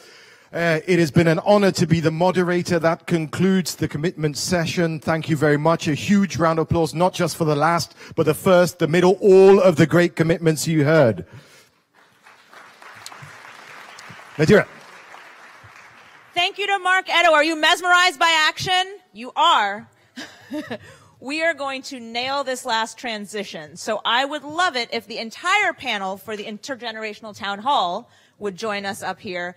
This next session is what this entire Youth Climate Summit is about. It is intergenerational dialogue. And you're going to see it happening right in front of you, and you're going to be part of it. So get ready. Are you having fun? You looked mesmerized by action, let me tell you.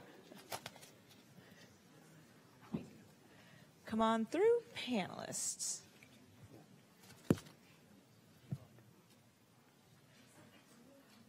I also love how packed it got in here. How often do you see the afternoon session of something like this be more full than the morning?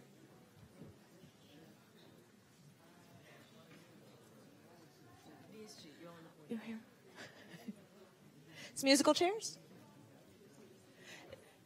If we could take our seats. I'm so excited to introduce the co-chairs of our Intergenerational Town Hall. I'm not sure if you can guess who they are, but it is my sincere pleasure to welcome the United Nations Deputy Secretary General, Amina Mohammed, and UNICEF Youth Advocate Timochi Naulusala, the co-chairs of today's Intergenerational Town Hall.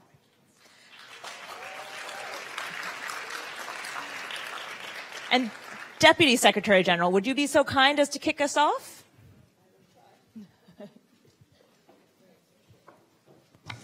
Do you have a speech too? You have a He'll speech? go straight after. Okay. That's great. I was just wondering if we both had speeches, because usually it's the UN with speeches and young people who just say it as it is. So, afternoon everyone, and welcome. I'm really honored to be with everyone in the room today. It was an exciting morning that you had with the SG, so I'm really happy that I'm able to join you today at the first ever UN Youth Summit. Hundreds of young leaders have traveled across the world to be here, and we've seen you this morning. You're still here this afternoon. But let me reiterate the message of the SG this morning. It is really incredibly special to have you all here with us, and to have you doing the speaking and most of the time we doing the listening. Never before in history has the UN offered such a prominent and a visible platform for young people at a political summit. Beyond today's Youth Summit, the Climate Action Summit has featured young people every step of the way, and so you are at the vanguard of the efforts that have been made. It is a testament to the fact that your generation is leading on climate action and drawing worldwide attention to the climate emergency in a way that is impossible to imagine just a little over a year ago.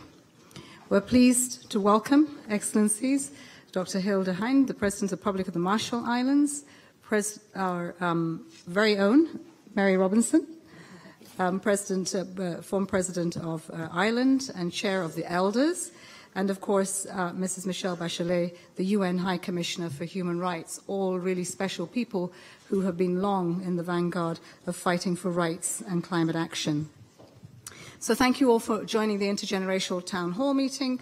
To all young leaders in the room, this is your opportunity to ask direct, unfiltered questions to these world leaders. As the Secretary General has often said, what you say in the corridor when we're not there, please say it now. Don't be afraid to be blunt and challenge us. We're ready to stand to listen to you and to engage with you. This is an opportunity we've never had before, and we already know you're helping us move the needle. So, defining issues of our time, let's work to make it happen. Thank you.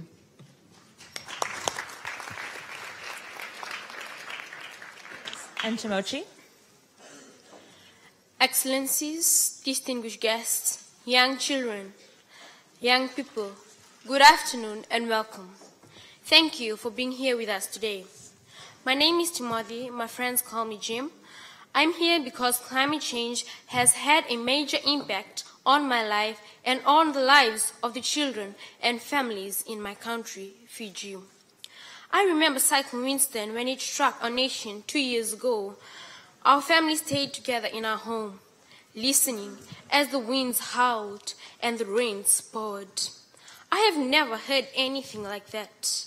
It was the loudest thing I have ever heard. I was afraid. After the storm passed away, it was very bad for my community and for us kids. I saw houses blown away, farms were destroyed, and crops were washed away. I know people who lost their family. My school was badly damaged, and it still has not been repaired. Books and school supplies were gone.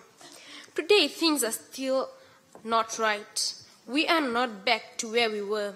For those of us who live in island nations, we are already seeing and feeling and living the consequences of a warming planet. But I am not alone. Please raise your hand if you or someone you know has been affected by climate change. Climate change affects us all. We need everyone to understand that we must work as a team before it's too late. Speak up. This is our time. Now, I would like to introduce Madam Zinkley Azamua. Madam, the floor is yours. And I must say a word or two about Zinkley before she comes out, because the host you'll have for this session is incredible. She's the host of NowThis, a daily evening news show on Facebook Watch, and a correspondent at NowThis News. And as you'll see firsthand, she's wonderful. Zinkley? Thanks so much. Hello, everyone.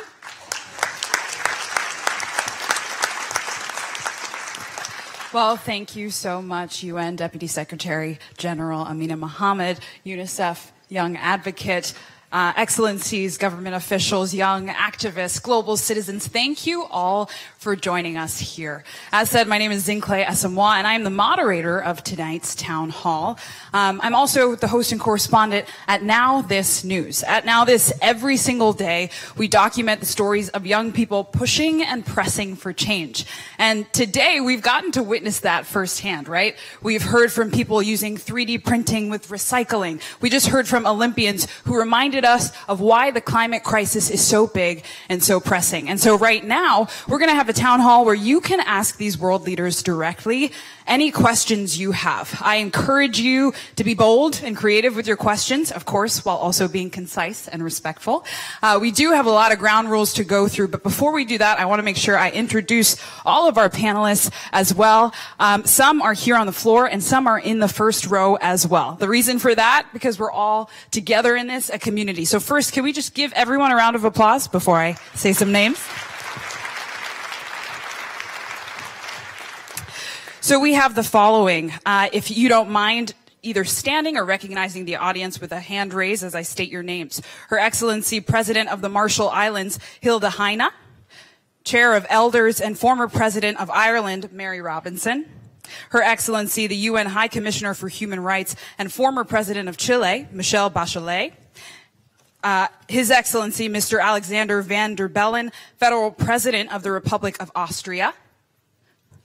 President of the Interparliamentary Union and member of Mexico's Parliament, Gabriela Cuevas Perón. And Governor of Washington State in the United States, J. Robert Inslee. Let's give everyone a round of applause.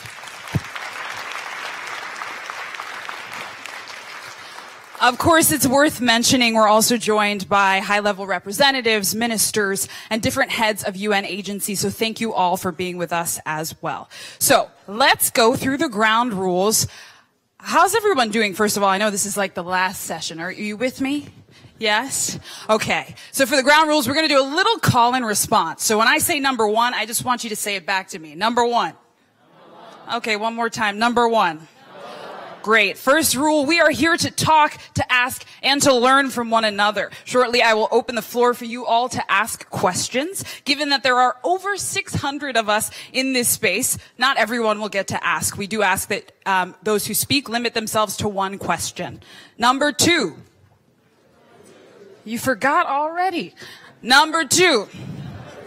We want to make sure each of our panelists has the opportunity to answer. Therefore, we're going to have a 50-minute period for questions. The first 30 minutes will be general questions. That means we ask that you do not direct it to a specific panelist or speaker, but ask a question that anyone can answer. The last 20 minutes can be directed questions, and we'd like every speaker to speak.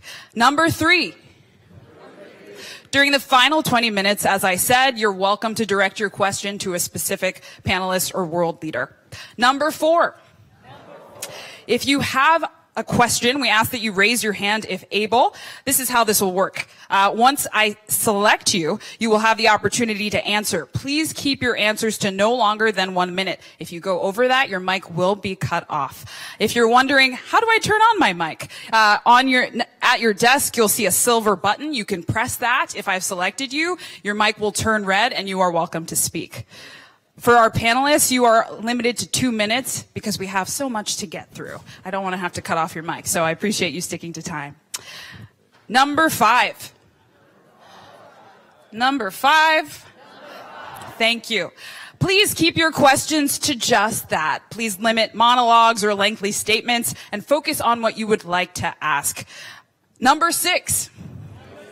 When you ask a question, we do ask that you state your name and where you are from. I'm going to be a roaming moderator. I do not have a headset to translate. So if you ask a question that needs to be translated, panelists, I will just ask that you answer immediately. I will be unable to translate that for you. You do have headsets at your table. And lastly, number seven. Please remain respectful and do not speak when someone is asking a question or speaking. But most importantly, we want this to be fun, right?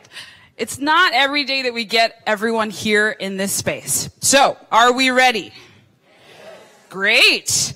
So, to start, we have a question from the Youth Voices Working Group. It's a global working group that helped shape the summit. Can the assigned representative from that group please stand? Thank you so much. You can stay standing so they know to turn your mic on, and feel free to ask your question. You can sit and speak into the mic now. Thank you. Thank you very much. I'm Katarzyna Smentek from Katowice, Poland, and I would like to express my gratitude on behalf of Youth Working Group for organizing this Youth Summit, the greatest gathering of youth on climate change in the UN headquarters. So thank you for that on our behalf. As it was mentioned during opening ceremony, there are more than 1,000 young people here from more than 140 member states of the UN, which means that majority of the states is present here. We are very happy that we could talk to the world leaders, we could ask them questions and discuss our ideas, but we are afraid that after coming back home, this momentum will be lost. Our voices will just stay here and we won't be heard back in our countries.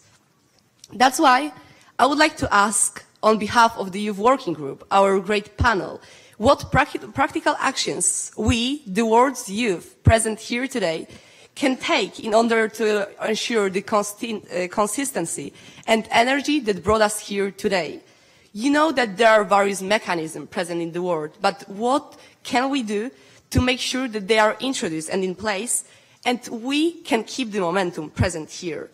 We have to be heard, and what can we do to make sure it's ensured and it's actually that our voices are part of decision-making processes. Thank you so much. Thank you. Yes, feel free to clap for that. And any panelist is welcome to answer. The question being, what is an action that young people can take? Governor Inslee. Jay Enzim, Governor of the state of Washington. It's a state in the northwest corner of the United States. First off, I appreciate being asked that question. I'm 68 years of age, and I've been declared the oldest kid climate striker in America this year. And I appreciate that honor, and I appreciate the nature of your question, because it is pivotal. We know this is an extraordinary meeting. I feel it an honor to be here. I started this in 1972 when I was your age at the very first United Nations Conference on the Environment in Stockholm, Sweden. And here I find myself being asked a question at age 68 when I sat where you were 47 years ago. And the number one message that I would leave with you is, you are so powerful. The power you have in your generation is unquestionable. And the reason is that no 22-year-old can look at any 68-year-old and say, you do not have the right, sir or madam, to destroy my future in the eye, and expect anything but an answer, yes, sir, or yes, madam. This is a moral authority that is unquestionable. It is the most powerful moral authority in the globe today, and I encourage you to use that on a daily basis. Now, I will speak very tactically, if I may. I'm a politician. I'm a governor of a state. We're doing great things on climate change. And let me suggest the thing that I encourage you to think about is a very personal relationship with your elected officials. The climate strike movement, the marches, our UN meeting here today is powerful. But the most powerful thing you can do is have a cup of coffee and look at an elected official in the eye and ask them to act on your behalf. That is a power that is absolutely unquestionable. The second thing I want to share with you is that we have had a paucity of action from Washington, D.C., from our capital in America recently. And I know that has frustrated the world. But I want you to know that we are with you. I lead a group called the United States Climate Alliance. It's a group of 25 states. And we have 25 states that represent 60% of the U.S. economy today who are dedicated to the Paris Agreement and moving even faster than that. And I want you to know that when you go talk to your elected official, when you get home, you can tell them that over half of the United States is already with you. So don't use the absence of action from the White House from an excuse for inaction. And I am telling you that in January 2021, the United States of America will begin fully embraced with you to defeat climate change. Good luck. Thank you.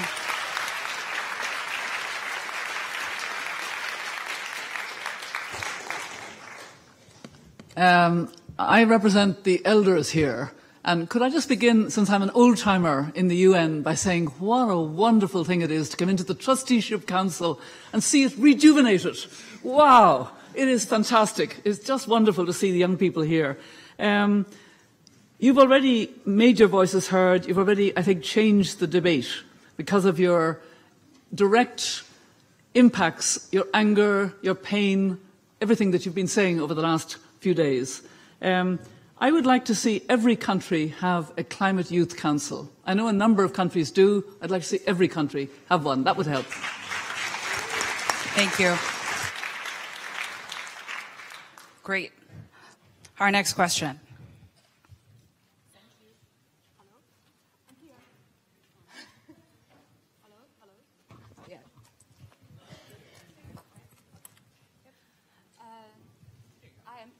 Thank you. I'm Pan from China. In my point of view, that the climate change problem cannot be solved only by one slogan, one program, and one group of people. Although we have so many people here, young people, but compared with the young population of the world, we're just a little bit of the young people. So this kind of problem cannot be solved by us. But I think that the problem should be solved, should be understood by the whole world, and it needs the action of every single person.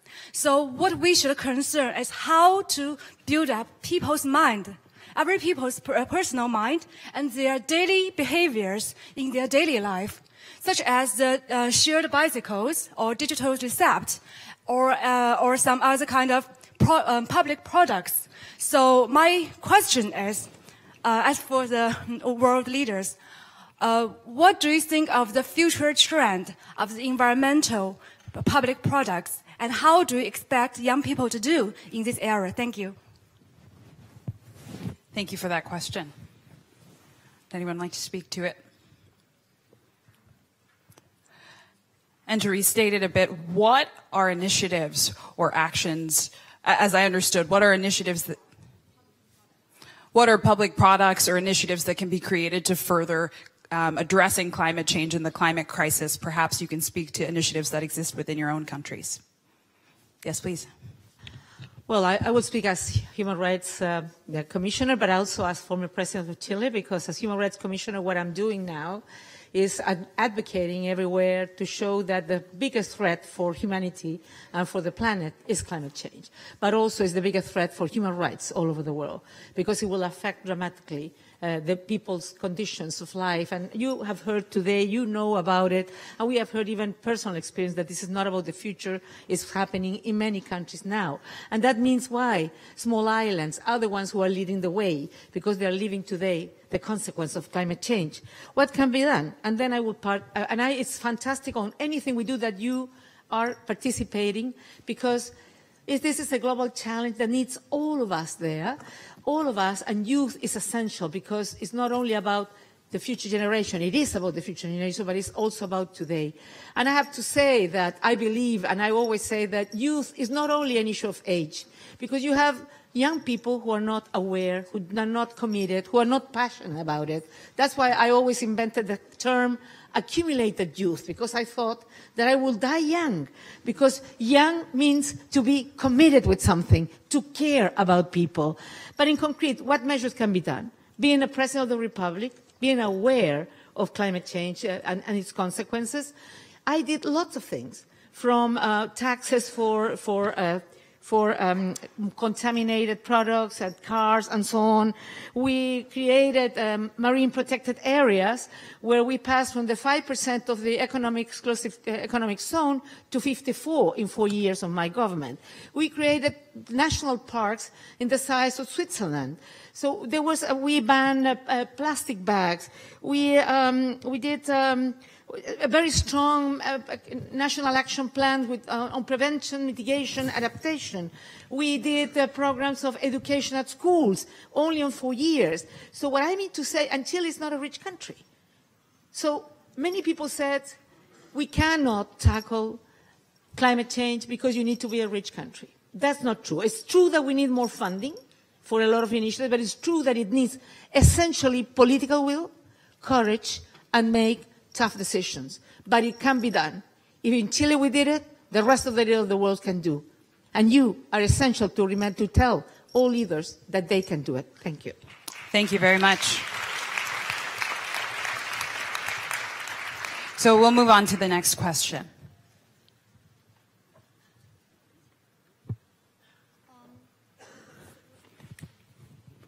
Hello, everyone. Hello, everyone. My name is Manal Bidar. I'm a young activist. I like to call myself a climate fighter. I've came here along from Morocco to represent my country and to represent Africa. Personally, I see that trust is the key to all of our problems. I see that if we trust ourselves as youth, we can make a big change. If you governments and you adults trust us as youth, then we can make decisions. We are the future. We are not here to play or to say something, we are here to make decisions. We are here to be heard. So my question is how to enhance and establish that trust between governments, adults, and youth. And thank you so much. It has been an honor to be here with you all. Thank you. Thank you. So that question is how to further trust between the government and youth. President of the Marshall Islands. Thank you. And that was a very good question. And may I congratulate all the youth who are here today by giving them a round of applause for participating in today's session. I think we can begin to build trust between youth and leaders by having events like this, where we're having intergenerational discussions so that we can see eye to eye what's going on and how our leaders are, their thoughts and whether or not they're making commitments. I'm from a small island country, and we speak of trust. My island is only 2 meters above sea level, and we're told that in 30 years we'll be submerged. Now, if I didn't have trust in other leaders of the country, of the world, I would give up. I would just, stop advocating because we're told that we are, our cause is lost. But I have to trust that there is humanity among leaders of the world and that they would do their part to ensure that countries that are impacted by climate change will not be wiped off the face of the earth. So I'm talking about atoll countries. We are in that category. And if we didn't have trust with the rest of the world, we wouldn't be here. Thank you. Thank you. Please. Just to add to what the President of the Marshall Islands was saying, I think this has been a very important 2 days, the march yesterday and the youth summit today, calling out the adults in the world. Trust is based on earning that trust. You earn that trust by doing what you should be doing. And we know that this has not been happening. Governments are not stepping up enough. And we are not seeing the kind of response yet that we need to see.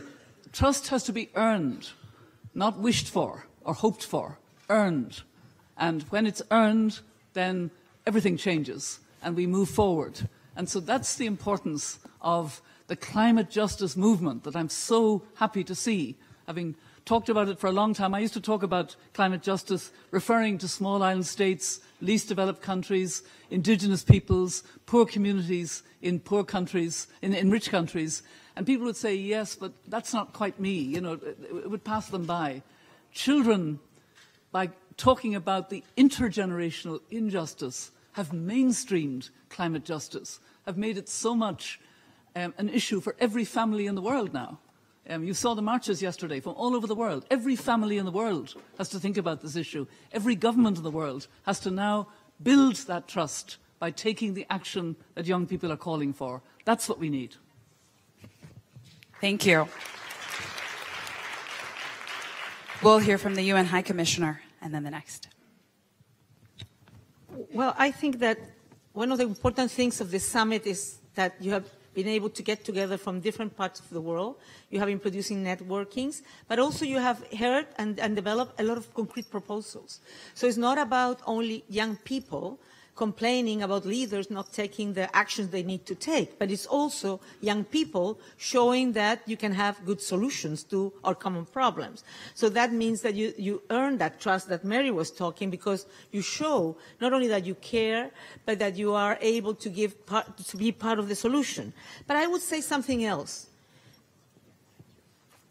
This cannot be a momentum that goes like a big wave and then disappears. You need to use all the networkings, all the platforms, all the things we have heard here today to continue moving, to continue relating, to continue producing this momentum that continues year after year.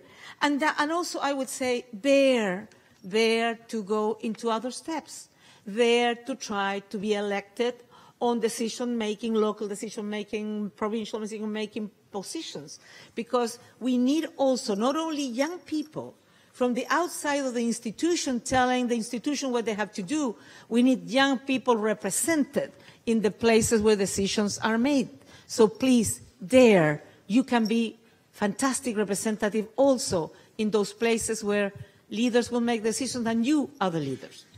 Thank you.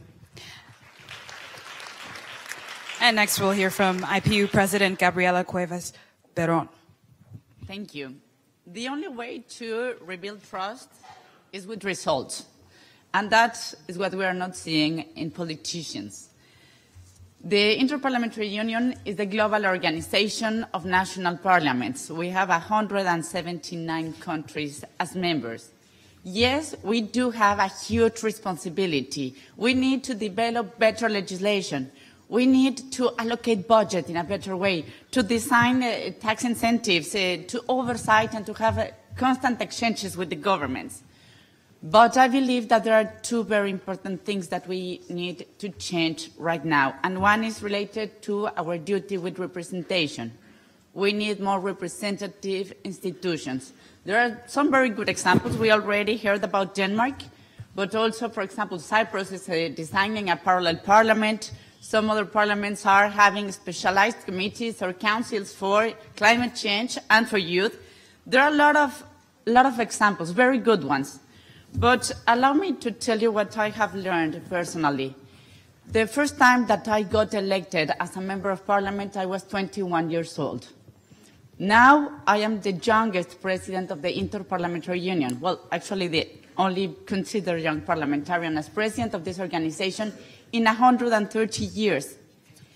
You can translate your passion, all what you're doing in your activism, into policy, into legislation. You can go further and to change politics. Please do not expect that the same people are going to change everything. We need fresh ideas. We need your inspiration. We need your passion. So welcome to politics. Thank you very much.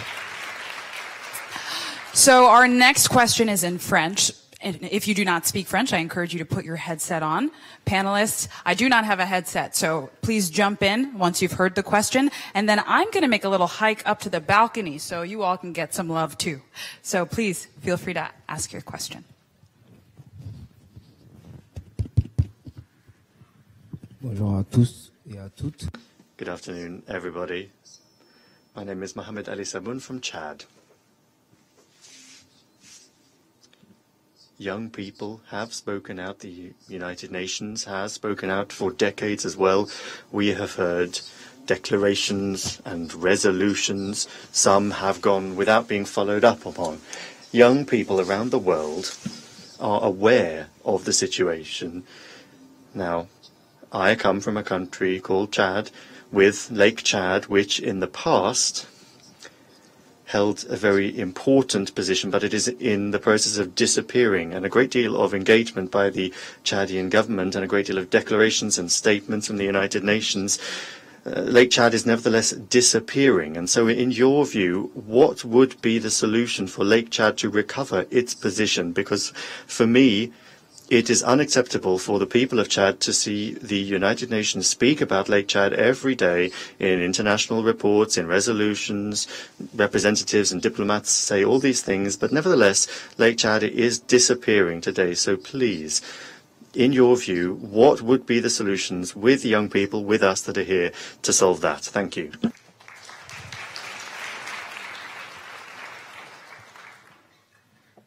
Just want to make sure, did you all understand that, or do you need a repeat?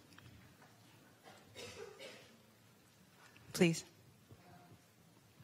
I'm not an expert on Lake Chad, but I know from my friend Hindu, Omari Ibrahim, from so many of my friends about the utter concern about the way that Lake Chad has been disappearing, and the climate impacts, the Boko Haram, all of those issues. There is a project to resuscitate Lake Chad. I think it needs the innovation of youth. I think actually what needs to happen is that project needs to be somehow circulated to the platforms that we've been hearing about all day, of the solutions of young people, to see, because it's all about a resuscitation. It's a way of rescuing a place a lake that's disappearing. I was in Greenland recently, and I was watching the melting and the thunder of glaciers calving far too quickly now because of the melt. And I've never felt closer to nature. I've never felt more of an identity with what indigenous peoples keep telling us. We are not living sustainably with the nature, with the ecosystems that sustain us. And Lake Chad is just a tragic example of that. I think young people can help us, but there is a project that is being worked on at the moment, which Amina can tell us more about, perhaps. It's not enough. We need more.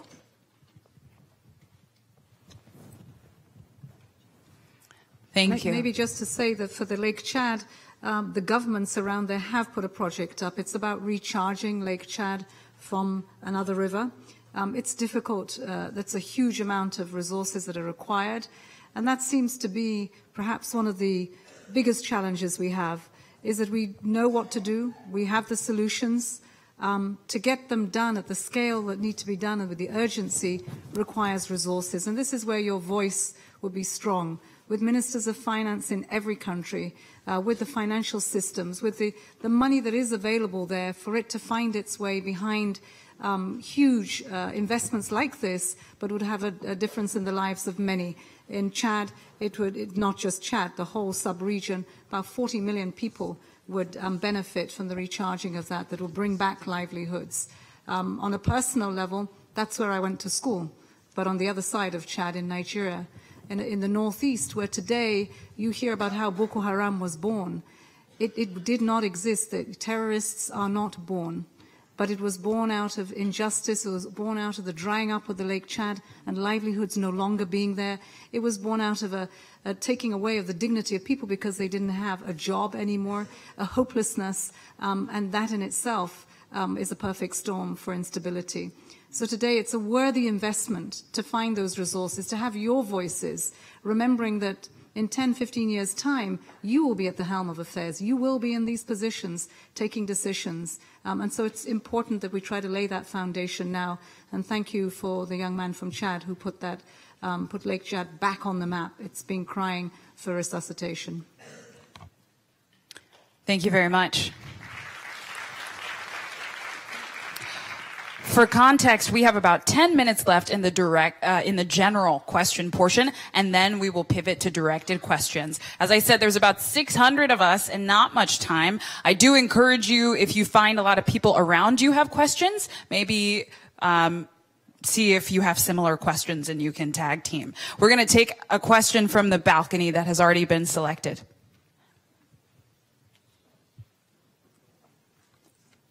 Thank you so much for this wonderful opportunity, Your Excellencies. I'm Tsala Aganui, the founder and executive director of the Africa Science Diplomacy and Policy Network.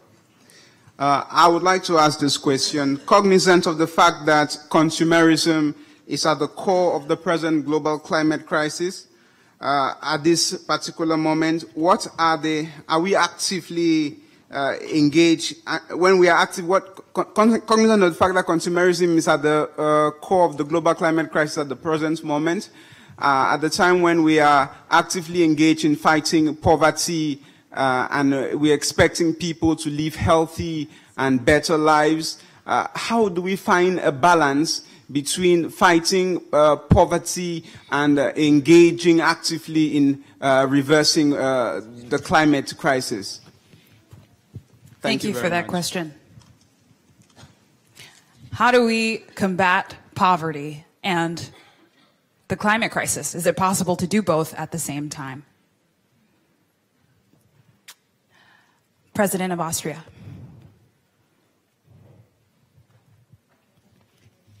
There's a discussion in many industrialized countries right now how to reform the tax system in the face of the climate crisis.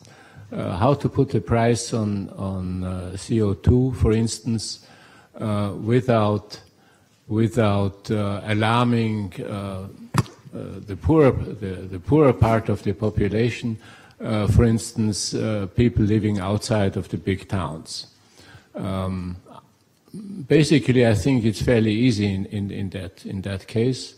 You could invent a tax system that taxes gasoline and other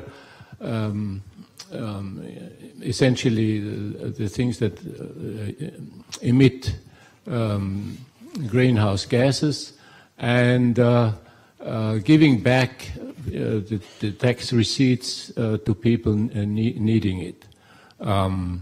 Not just increasing the tax load for the people, but giving it back to those who need it, especially those who have to travel to get to work. I'm an economist. I used to be an economist before I became a politician, and I was always surprised how difficult it is to get the message across. Even also in my country, in Austria. I'm not sure that I would advise you to get into very detailed discussions with politicians right now. If you know something about, very good. But for me, the most important thing of the last, say, 12 months was you get attention. You get public attention. You can't. Politicians can't ignore you.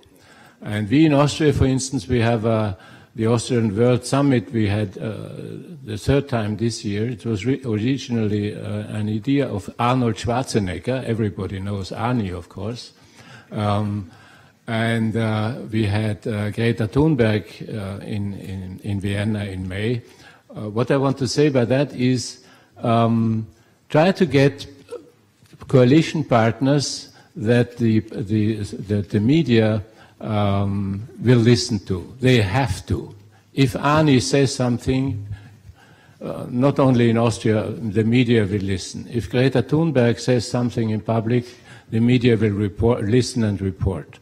Also, you have instruments in hand that we 20 years ago did not have, and that is all the social media. Instagram and Facebook and who knows what else, all these things.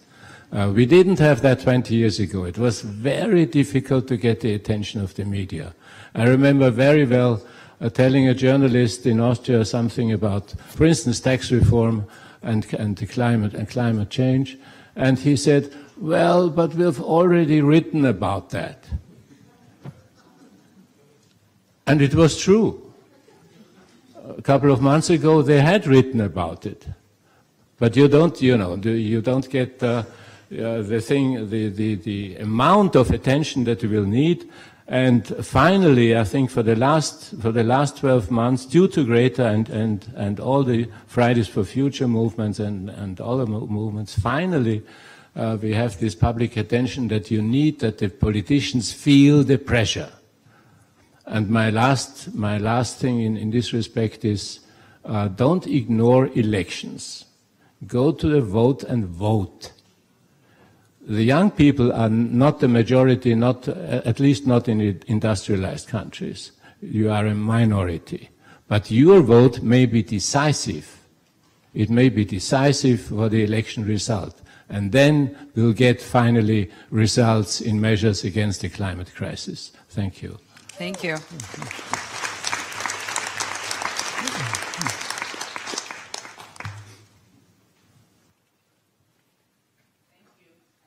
I believe that apparently some voices are talking against solidarity. But we are here because we believe in solidarity. We believe that precisely climate change is a very good example on solidarity between all generations. We want to take care of the planet because we believe that the next generations deserve a better planet. But also, when we talk about the economy, it has to be about solidarity. We are having in some regions, the consumption that is provoking hunger in other regions.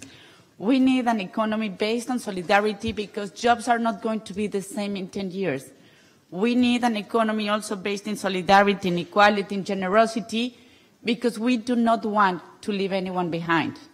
If we really want to give a better world to the next generations, we all need to take our own responsibility. And when we talk about consumption, it is our own daily decisions.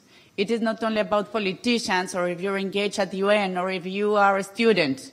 It is about the way that we want to build a new and a better planet. Thank you. So we have about 5 more minutes. We're taking 2 questions, one from here that's been selected and one from the balcony, and then we will transition to our directed questions. Hi, everyone. Hi, all. My name is Hello.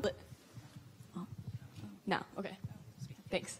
Hey, y'all. My name is Sweta Sasirar. I'm living in NYC. Dear world leaders, I ask you, what's the purpose of having this summit if 2 days from now you are letting fossil fuel corporations and CEOs of corporations take the stage along with member nations and allowing them to influence climate policy when they are the ones that created this crisis?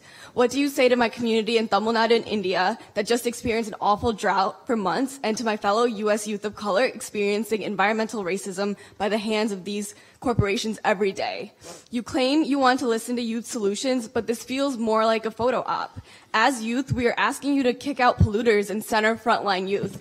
If everyone will please stand and sing along. 1, 2, 3. Leaders of the world, kick the oil men out, 'cause we've got no right to kill our future now. Heed the youth's call and the frontline voices, y'all. The emergency is now. Time to kick polluters out. Time to kick polluters out. Leaders of the world, kick the oil men out, 'cause they've got no right to kill our future now. Thank you. Heed the youth's call and the frontline voices, y'all. The emergency is now. Time to kick polluters out. Time to kick polluters out. Thank you. Kick polluters out. Thank you. Thank you. Well, you clearly signed up for a panel with youth activists. So it looks like Governor Inslee wants to take this one. So thank you very much. There's another group that we need to kick out, frankly. And I want to answer this question that was asked a little earlier about the need for trust. We do need to build up a sense of trust. And the trust we need to build up, the most important aspect of that trust, is that any politician in any democracy, in any continent, at any level from city council to state legislator to president, we have to develop the recognition and the trust that if they don't act on climate and respond to the needs of this generation, they need to trust they're going to be thrown out of office. That's a simple thing, the trust we've got to develop. And the way to do that to start with is to cut off the fossil fuel industries and their ability to influence democracy. And I feel very strongly, and that means we've got to stop taking financing from the fossil fuel industry in our democratic elections.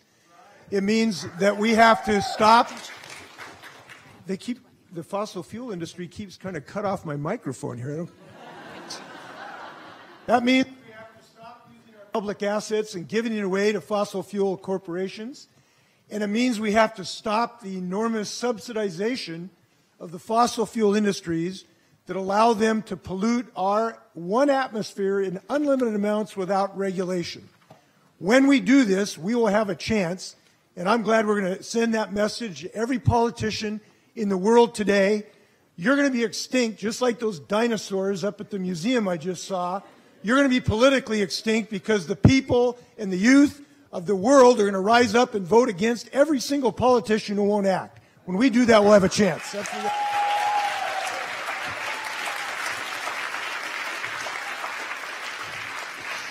Thank you. Would love to hear some other leaders weigh in on how do countries reckon with corporations and fossil fuels. Anyone want to take a bite?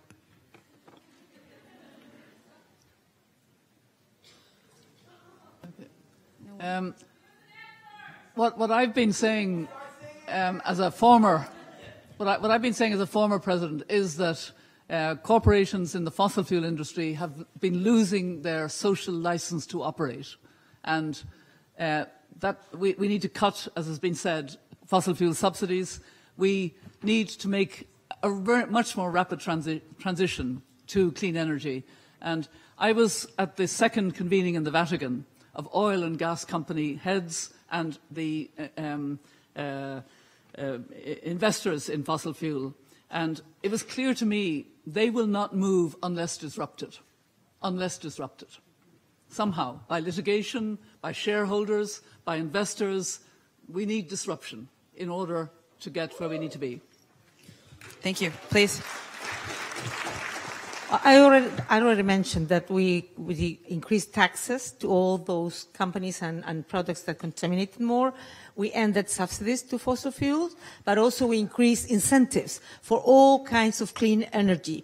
And we increase energy from 4% in my country in 4 years to 20%, and it's increasing the matrix in the energetic matrix of clean energy friendly with environment. So it can be done, and it's really good. And you have to bring those companies on board in terms of giving incentives to do the right thing. And if not, ending with a disincentive that can make them continue doing what they're doing.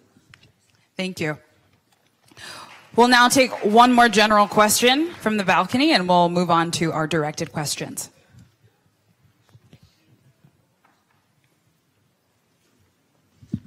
Hello. Oh, sorry, I believe the question has been selected on the far left, my far left. Thank you. Ladies and gentlemen, my name is Piashank Hamakarim, and I represent Jinga Dosti Group for Environmental Research and Climate Action in a 10 million population land called Kurdistan in the Middle East. I am here to tell leaders of nation and cooperation that we, the youth generation, the regeneration, are here in growing global numbers as guardians of our mother nature and our father time, and the infinite varieties of children which you have carelessly abandoned within this fragile global family. But meanwhile, let me share with you some inspiring and enormous achievement that happens in my little Kurdish corner of this universe. We became the strongest voice of the eco-friends in the Kurdistan, and now in the region, everyone is speaking about climate change and environmental. In just only 3 months, when the new cabinet announced in the region, the Prime Minister solicited our environmental proposal and promised to implement it in his plan. We convinced a group of parliament members to work on renewing environmental legislation and renewable investment. And we even installed the first bicycle lines and start segregation of waste in the region, which was very important in the region. But my question is that the UN and the developed countries of our global home must now embolden the younger civilian nations, those developing countries who need more than just moral encouragement. Moral encouragement, everyone can give moral encouragement, but we need actual investment in renewable energy. As one of your younger civilian nations, I came from a land of oil, but there is no renewable investment in my region. From the me generation to the we generation, the worldwide youth generation have become the regeneration. Sadly and dramatically, perhaps, the last generation that have the choice to be or not to be. That's truly the question. So my question is that, will UN and developed countries, will the people who believe in climate change, who believe in this global threat, who believe in a threat that does not care about what language do you speak, what culture you came from, or from which generation you are they able to help us? Are they able to send their companies, private companies, to make investment in the less developed countries of the world? Thank you. Thank you. So the question I'm hearing from that is, with countries, with leaders who believe that climate change is real, what are they doing? Are they doing enough? Or are climate deniers overwhelming that conversation?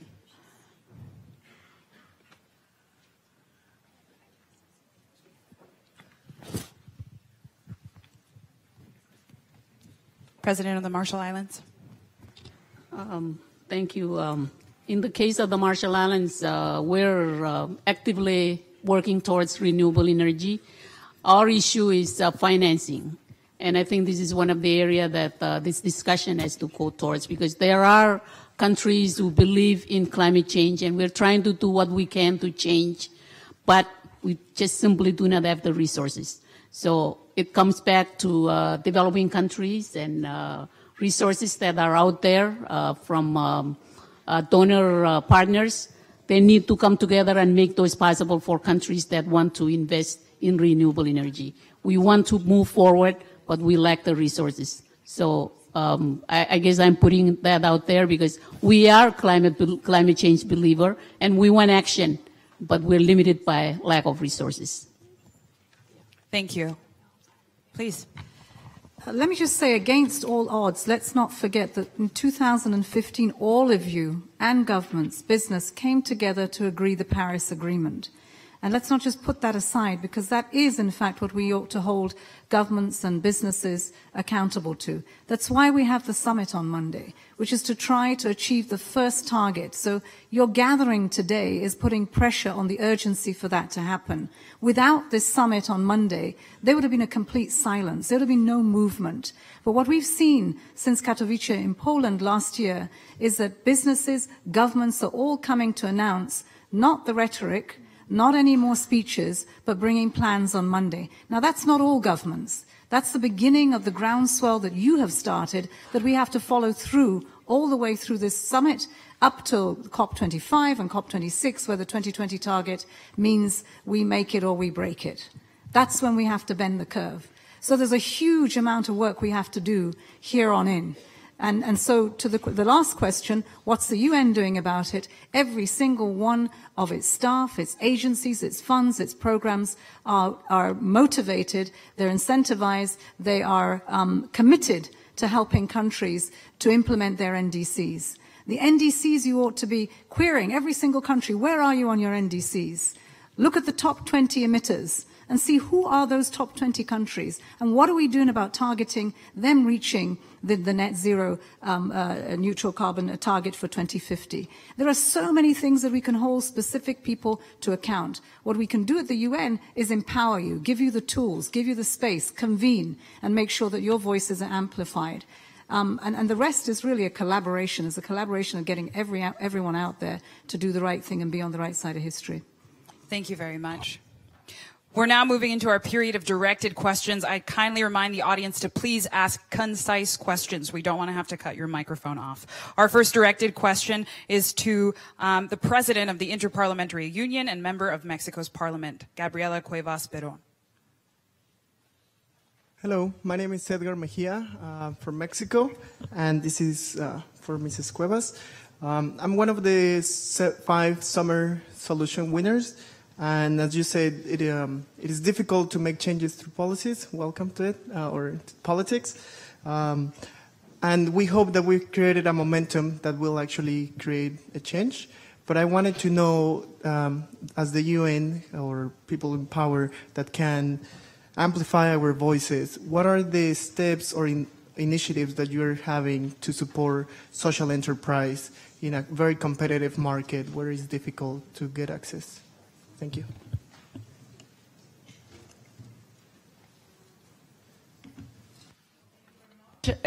Well, I have 2 hats to answer these questions. So, yes, as a Mexican congresswoman, we are developing, and I started also when I was in the Senate just before going to Congress now, we are developing a set of legislation that is going precisely into the direction that Madam Deputy Secretary General was saying. Yes, all countries, or almost all countries, agreed on the Paris Agreement. Now we need to go for implementation. That means how we are going to first ratify all these instruments. We did that in Mexico super fast. But then how are we going to translate all those international commitments into national and local realities? And that's why parliamentarians are so important. We already did that in Mexico with our climate change legislation. I believe that we have some challenges still when it comes to budget allocation, with oversight, with a closer relationship with the government, particularly into energy policies. But now what we are moving forward is how to create precisely this new environment for social enterprises. I believe that's not only a new trend, but it's a must. And about the Interparliamentary Union, well, we are, again, following also these processes in terms of how to raise awareness with all the parliaments in the planet. Second, we are trying to build a step-by-step guidance in terms of how to translate the Paris Agreement into very concrete pieces of legislation that could be useful for all the countries. We have every year a meeting, a parliamentary event related to COP, and that is becoming very, very much useful. And thanks also to UN, because we're organizing that very closely. We are giving the parliamentarians, and maybe we should do something here like that, homework. It is not about traveling as parliamentarians and having a very interesting meeting as we're doing now. It's about how are you going to behave, how are you going to change your national reality. The only way to change the planet is changing our own communities. Thank you. We have a question on the balcony.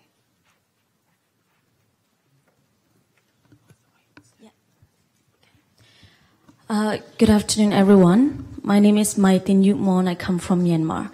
I'm an Indigenous Youth Caucus representative here. For youths, as you all know, let me first thank to this intergenerational town hall dialogue, because as indigenous peoples, we always believe in intergenerational cooperation, intergenerational learning, and intergenerational transfer of the knowledges that we have. As youths, here today, 500 youths out of around 8,000 youths who applied for this summit were selected. And out of those youths, only 100 were funded by the UN. So where is our really commitment for the youths? And the second point is, we always talk about youths, we always encourage youth to engage more, but it's always financial restrictions that youths always have. But then, to this event, 5 friends of ours, 5 indigenous youth representatives who were fully funded by the UN were denied their visa. And they failed to attend this event. So here I have a question. In terms of commitment, in terms of financially, and in terms of arrangement to the states, my question goes to the Madam Deputy Secretary General, and also to the member state leaders. What kind of necessary engagement or arrangements were made, and what kind of discussions you had in order that this Climate Youth Summit is successful? And I would like to hear more about your commitments. Thank you very much.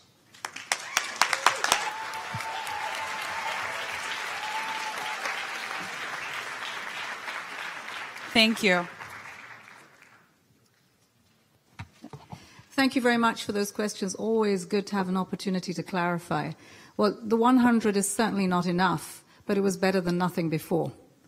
So I think it's really important for us to start those steps and demand more, because that's what's needed. It's the same as the climate action we're looking for. There are climate actions that are happening around the world, but they're nowhere near good enough. One of the things that the SG has done in the UN is to say that both gender parity and youth in the right places in terms of employment, our engagement, and what we do, not just in New York, but in all our countries, should increase. And it has started. What we did for this, I mean, we had, yes, 100 green tickets, but what we had done was to encourage every single member state to have youth in their delegations. That also has not happened as well as before. We have 193 delegations, and we hope that we will see all of them carry youth in. We can make those recommendations, but it is for member states to take them up.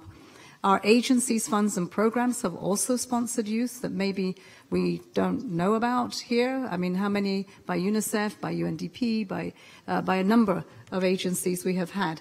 Also, the Youth Envoys Office has done the same. So again, we are far short of where we should be, but efforts have been made, and you are here. And in terms of the visas, there were 5 that we didn't get. I think maybe about 9 that we didn't get in the end. But quite frankly, there were over 100 across that weren't there before. Our efforts together with our country offices, with the Youth Envoys Office, with our member states, managed to reduce that. Not enough. There should be no one left behind. Every visa should have been had. But that's what we continue to do. In the UN, there is a reality and there is an aspiration. And our job here is to sell the hope to close that gap. And that's exactly what we're trying to do day in, day out. That's what we exist for, to close that gap between the reality and the aspiration. Thank you. It's really encouraging to see how many thoughtful questions you all have. Unfortunately, we only have time for one more. This question is in Spanish, so I encourage you to put your headsets on.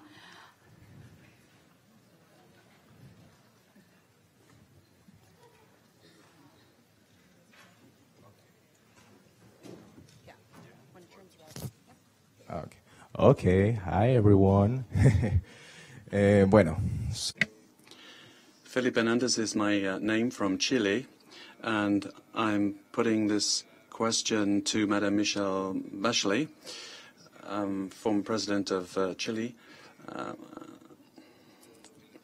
In Latin America, there is a major problem. Obviously, climate change and climate justice is also a problem. Certainly, if I look at my country, Chile, human rights are constantly being violated in Chile. There are villages and cities where people are dying from pollution. This has been happening for years now. And more than half of the environmental activists assassinated every year are in Latin America, some of them by the state itself. So my question is, what role can you play as High Commissioner for Human Rights and former president of my country to help these underdeveloped so-called countries of Latin America in this situation? How can you provide justice for these activists that have been killed in Chile and Colombia and elsewhere, so that this can end? Thank you.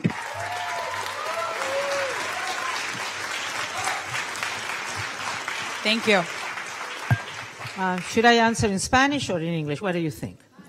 Spanish. Okay, I'll do it in Spanish. So, gracias por tu pregunta. Thank you for your question. Well, yes, the major concern that we have is because of the harassment of the human rights defenders in general, and then amongst those that are defending environmental rights, those that are defending the rights of the property of indigenous peoples, those that defend the rights of women, those that defend the rights of the LGBT community, the defenders of various kinds of rights, and very often states or companies violate their rights. Berta Cáceres, for example, was assassinated in Honduras because she was fighting for her land, for water rights, to stop certain projects. So it's a task both of my office of the High Commissioner for Human Rights of the United Nations, as well as UNESCO, for example, to protect journalists. In particular, they can inform people of what's happening, the violations that are existing of human rights, or situations of corruption, or other kinds of situations. One of our priorities is to defend those that are defending human rights, and to do that we work with governments. First and foremost, we have monitoring, ongoing monitoring of all environmental defenders, or human rights defenders, and very often they're the same people. And when we find out of a violation, we denounce it, we discuss it with the government to see what measures they're taking in order to avoid these things happening. And we also work with governments when they do have protection mechanisms, but sometimes those mechanisms are not sufficient. In the case of Mexico, for example, we have a representative with us here. We're working with them. They have protection mechanisms, but despite that, there have been deaths of journalists and human rights defenders. And my office in Mexico produced a report with over 100 recommendations that could be followed by the government in order to improve their system. So we, as an office, we're raising our voice, and we've made public statements when there have been assassinations of indigenous leaders who are fighting for their indigenous lands, but also for environmental issues in various parts of the country.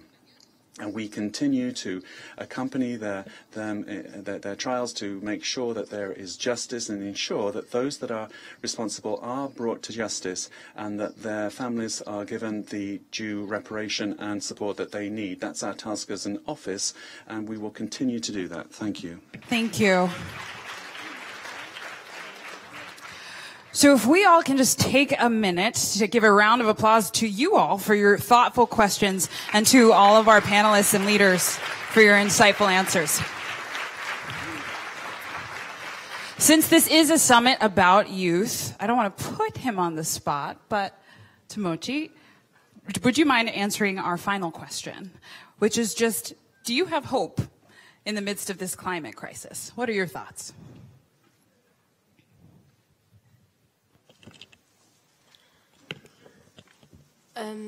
I hope that what we have discussed today, that you'll go and tell it or share it to your countries. And also I hope that the world leaders will take actions in fighting against climate change. And I hope the world leaders will hear the voices of the younger generations. And also I hope that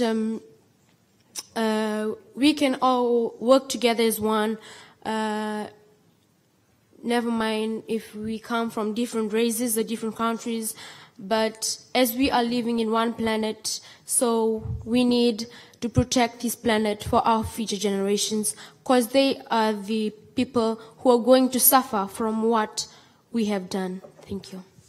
Thank you.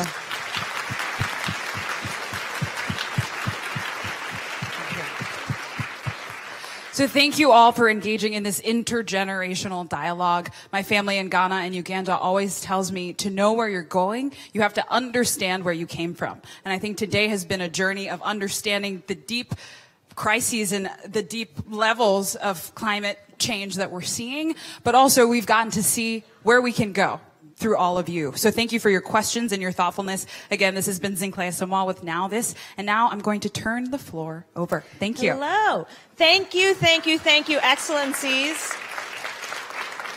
And Zinklea. And we are now going to transition into our official closing. But first, we had so many commitments and so many announcements and so little time. So we have two final ones for you that I am so excited to introduce. First, from the UN Foundation, Chandler Green. Run down, Chandler. Chandler? Hello. Come on out. It's fun up here. I don't know why nobody wants to come join me. Thank you so much. I don't know if we can switch mics. All right. Hello, everyone. My name is Chandler Green, and I'm with the United Nations Foundation. As a young person who works in climate change communications, I've noticed that the stories that we hear in the media focus way more on the problems than the solutions. In fact, in the United States, a study found that media stories about climate change only discuss solutions just 13% of the time, just 13%. So how can we solve the climate crisis if people don't see and they don't understand the solutions? That's why this year, the United Nations Foundation, in partnership with National Geographic and Salesforce, we're teaming up to relaunch an award-winning Instagram campaign called #EyeOnClimate that aims to share the perspectives of global photographers and young change makers just like you to change the way that we see climate change. So we want you to join us starting this October. We're going to be asking you to share your solutions, and this video is going to tell you what it's all about.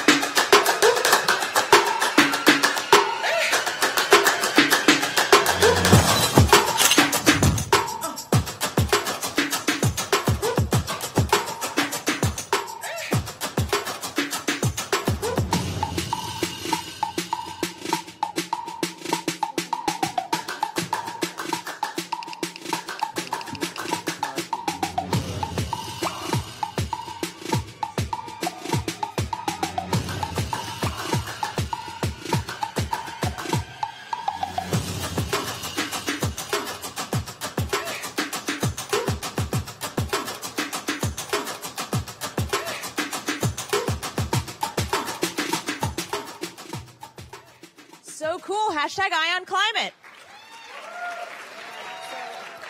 And second, from the Act Now campaign, welcome Runa Ray. Hello, everyone. I'm Runa Ray. I'm a sustainable designer from India.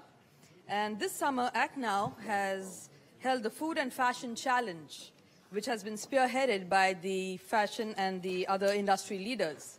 I'm truly honored to have partnered with the Act Now Fashion Challenge. And now I request all of you to please turn your attention to the Act Now video. Thank you. Hi there. My name is Tolu Olubumi, and I want to talk to you about an exciting United Nations campaign called Act Now, which helps you take climate action. We've all seen the devastating impact that climate change has on the planet and on our lives, but we're not always sure what to do. Through the Act Now climate campaign, the United Nations is encouraging everyone to take small, everyday actions that can make a big difference. To help us get the word out, we asked some very special friends to break it all down. Take a minute to watch this important message. We're all in danger. We need to put aside our differences and work together. I'm in. The birds and the pigs from the Angry Birds movie 2 are becoming frenemies in the important fight against climate change to protect our planet. The United Nations has a plan to help the Earth, and they need all of our help before it's too late. The Angry Birds movie 2 is working with the United Nations on the Act Now campaign. We need you to act now. Every choice we make matters. Every action we take counts towards protecting our planet. From the food you eat to the clothes you wear. How will you fight climate change? Here are some ideas to get you started. Try meat-free meals, or eat more vegetables, nuts, and grains. I eat dirt.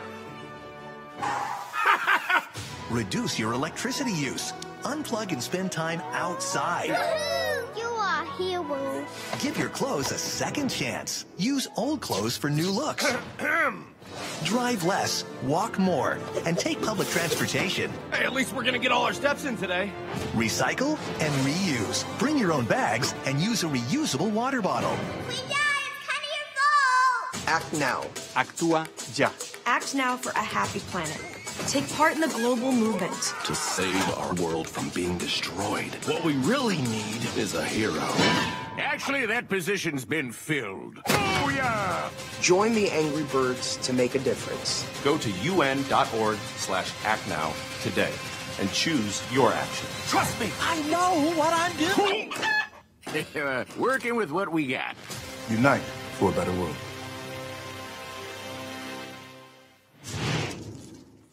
You can cheer for that. Thank you, Angry Birds. Now that you know how it works, let's take climate action together. Grab your phones and go to un.org/actnow. While we're waiting to connect, here's a message from our Deputy Secretary General, Amina Mohammed. From the food that we eat to the clothes that we wear, each of us has the power to confront the climate challenge. Go to un.org/actnow to log your actions for a healthier planet and a better future. Thank you, Deputy Secretary General. Hopefully you're all on the bot now and can see the 10 actions. Take a moment to find an action that you actually did today. No cheating, or it won't mean anything. Think about the climate-friendly choices you've made today. Did you take the train here? Maybe you brought a water bottle, used a tote bag for your stuff, or ate at one of the great vegetarian places around here. Log that action on the bot and share it with your friends on social media. Every action logged adds to the global count of actions that people all around the world have already taken. Together, we can change the world. Act now. Join the global movement for a healthier planet. Thank you. Awesome. And in the spirit of acting now, we have finally gotten this transition right. So I am so excited to enter into our official closing session for what has been a pretty incredible Youth Climate Summit. No? Have you? Yes, exactly. Exactly. Youth mobilization, your mobilization, has been the driving force of conversation and action in these last months, as we've seen over the course of the day. So, for the very last session of this summit, we want to give the floor to some young leaders who will share more ways to take action as we head toward Monday's Climate Action Summit, COP, and beyond. So first, Rebecca Freytag. Rebecca, you've been spearheading a global petition called #AllInForClimateAction. And I hear that you just surpassed 1 million signatures. What are young people calling for in this petition, and what do you hope world leaders will deliver in response on Monday? Thanks. Hello. Whom of you have been marching yesterday or have ever participated in a climate strike? Yeah. In this year, we were more than hundreds of thousands of people on the streets, and yesterday we were more than 4 million people.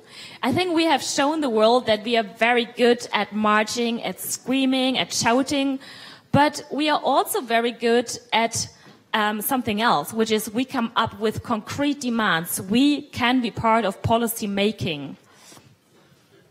And the Secretary General, Antonio Guterres, told the world leaders to come up with real action plans and no boring speeches at the climate summit. And actually, I wanted the same. So this is why I've started the All In for Climate Action campaign on change.org, where I connected the petitions and activities from people all around the world. Because I think that only collectively we have a stronger voice in addressing the leaders at the climate summit. And actually, collectively, we have started 90 petitions from 5 continents, and we collected more than 1 million signatures that I actually got here on my stick with me. Ooh. We have countries from like Albania, Argentina, Afghanistan to that, like Zambia. We organized strikes, we built up the pressure, we met decision makers. Because you know what? We are fed up with boring speeches and we are fed up with excuses. If we want a future on this planet, this is what we need to do. We need to remind the politicians on their responsibility to govern according to the will of the many and not the few individual profit-seeking individuals. So I think we need to continue to keep up the pressure on governments and on corporations. We need to march more, we need to vote more, and we need to consume less. So let's try to get millions more to go all in for climate action, because we are all in for climate action. And now we want to see the world leaders to go all in for climate action as well. Thank you so much. Next up, Katie Itter from the Global Climate Strike and Extinction Rebellion Action. Katie, you've been a key leader in the global climate strike movement, and yesterday was obviously massive. Tell us what happened and what's next for the movement. And you can take mine. Awesome, thanks. Hi everyone, I'm Katie Itter, I'm from the US, and I run the Future Coalition, which is a network of youth-led organizations and youth organizers across the United States.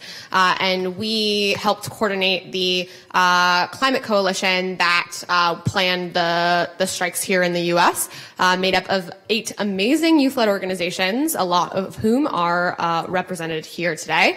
And our goal with these strikes was to use the strikes as a vehicle to bring together the climate movement in the United States, and really not only create an intergenerational day of striking, but also make sure that, you know, we as young people in the U.S. and across the world are united in our message and our vision. And we really used the strikes yesterday as a launch of a new era of the climate movement, which I think we did definitely a very good job of. We had the largest turnout that we've had so far with our climate strikes, with over 600,000 people striking across the country. So it was a very exciting day, and I think that there's a lot more to come. And, you know, we're really now looking at and talking about how are we going to ensure that we make our movement more accessible and make our movement more diverse. You know, this the climate movement, though it's not super well represented here, which probably should be better, but you know, we must be uplifting the voices of people of color and in the U.S. and across the world to ensure that we have diversity and representation in the climate movement, and that we're, you know, opening up the table, and that we're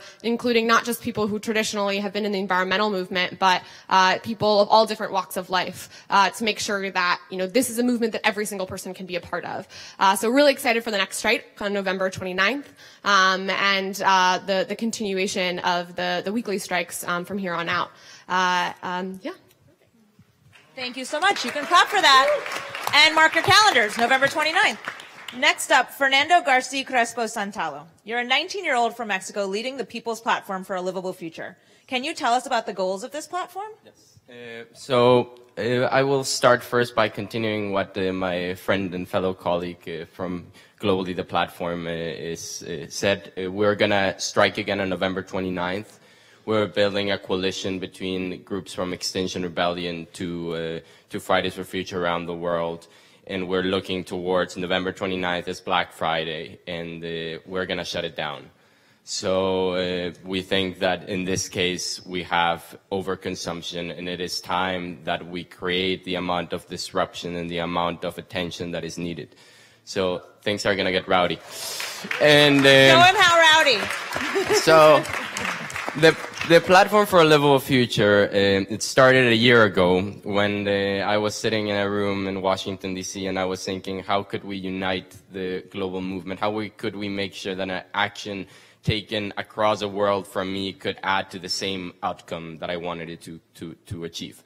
So I set myself to write a manifesto, a global platform of demands, a blueprint for a global Green New Deal. Mirroring myself, basing myself on the idea of the SDGs, but taken to a level that was radical and inadmissible for a UN institution.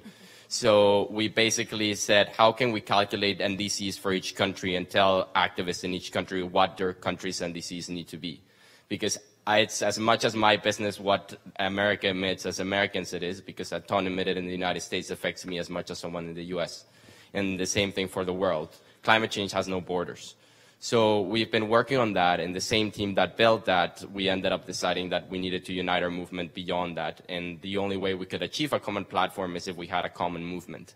So we started building coalitions with people from Extinction Rebellion, with people from Fridays for Future around the world, and we ended up creating a big group of people, which kind of fleshed out the idea of November 29th, and this is growing by the day. So we're very proud, and look for us in the streets. And if you want to learn more, please talk to me afterwards. Thank you very much. Thank you, Fernando. Now, Lucky Tran, I think many of us know about March for Science, which is behind some of the biggest marches and protests we've seen organized over the last few years. And you're the managing director. So could you tell us how the movement is working to capture some of the practices and lessons learned? And what's next for you guys? Thank you. And first of all, I just want to say, I'm so humbled to be on this stage with so many amazing young leaders, and thank you to everyone in this room. So I am a scientist myself. I'm a biologist. I have a PhD from the University of Cambridge. I talk to so many scientists, and we are so thankful for all the youth leadership. When you go to world leaders and say, you need to read the IPCC report, you need to listen to scientists, that is so fantastic. And that's what our movement is about. We started 3 years ago because something really absurd is happening, is that scientists have been warning the world about climate change for decades. Actually, we've known about it for 200 years, really. And we have solutions too. So we can't do any of this action. We can't achieve justice. We can't build a better future together if science is ignored or suppressed. And so what we're doing is, on Earth Day next year, we ask everyone in the community, our community, to come up and stand up for science. We're going to have a global day of action on that day, 3 years after we first began, and it's also a historic day. Yesterday was a historic day, so amazing. 50 years ago was the first Earth Day, where 20 million people flooded the streets for action. And we feel like it's important that we all come and join that again next year. So please join us on Earth Day next year.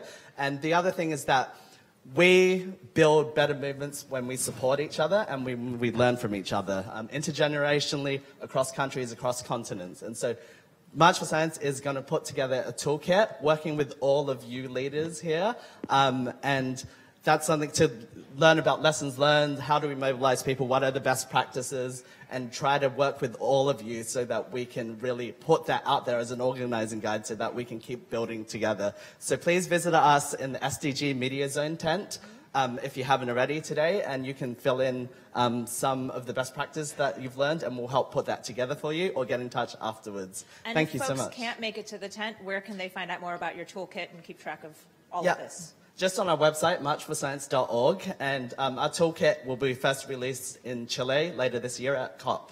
Amazing. Congratulations. Thank You you. can cheer for that. Thank you. And last but not least, actor, singer, and Goodwill Ambassador to UN Environment, designated as the youngest ever Goodwill Ambassador to the UN at only 14, Aidan Gallagher. Aidan, I hear you're on a mission to deliver a bunch of love letters to world leaders. I mean, the best question I can ask is, what is that all about? Well, first I would like to start off by saying that not everyone is an expert, nor does everyone have the knowledge of what is going on in the climate crisis. That makes our first step education. However, what we do all have, thank you, is a voice, and we have choices in how we consume, how we spend our dollars. Now, no one is powerless. Anyone can make a difference at any moment. Now, my commitment is to spread awareness about simple solutions that the people can take by acting now.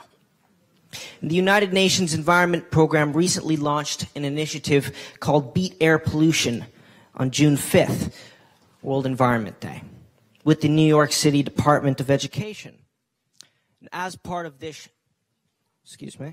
as part of this initiative, we reached out to children to write to global leaders letters expressing their wishes for a healthy planet. Now, I have 2 of those moving letters here to read to you. They are from Arlo and Alexander.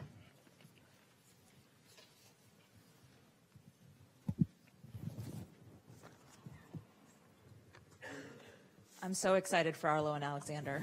Oh, You you are bet. too. I can feel it. Oh, Aidan, you've got to hold it up to the camera. All right. All right, so this first one's for Alexander.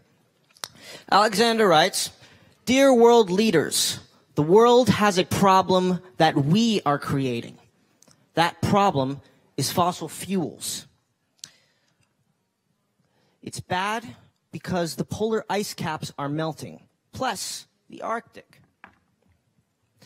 Now, we're also making global warming worse.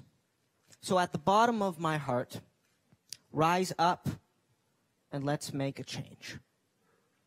Thank you for taking the time to listen. Thank you, Alexander. And as you can see, I'll try and show this on the board. Alexander draws of oil companies and factories polluting the environment. He draws of emissions from cars and children choking on this air pollution.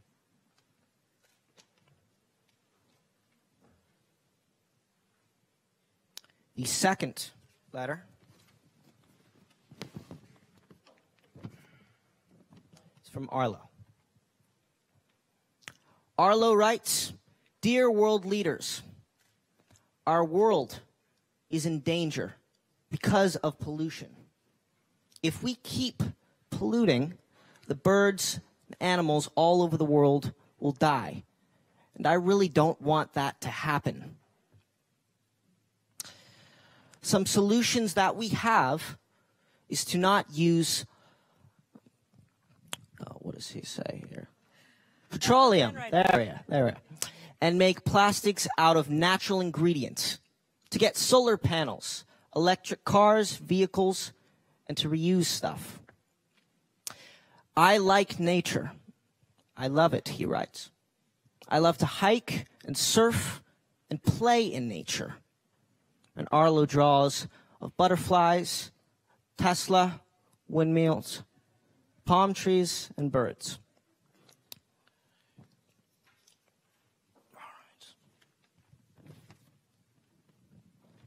Now, I hope the world leaders today will understand that even the youngest among us are gravely concerned about the climate emergency and how it is changing our planet.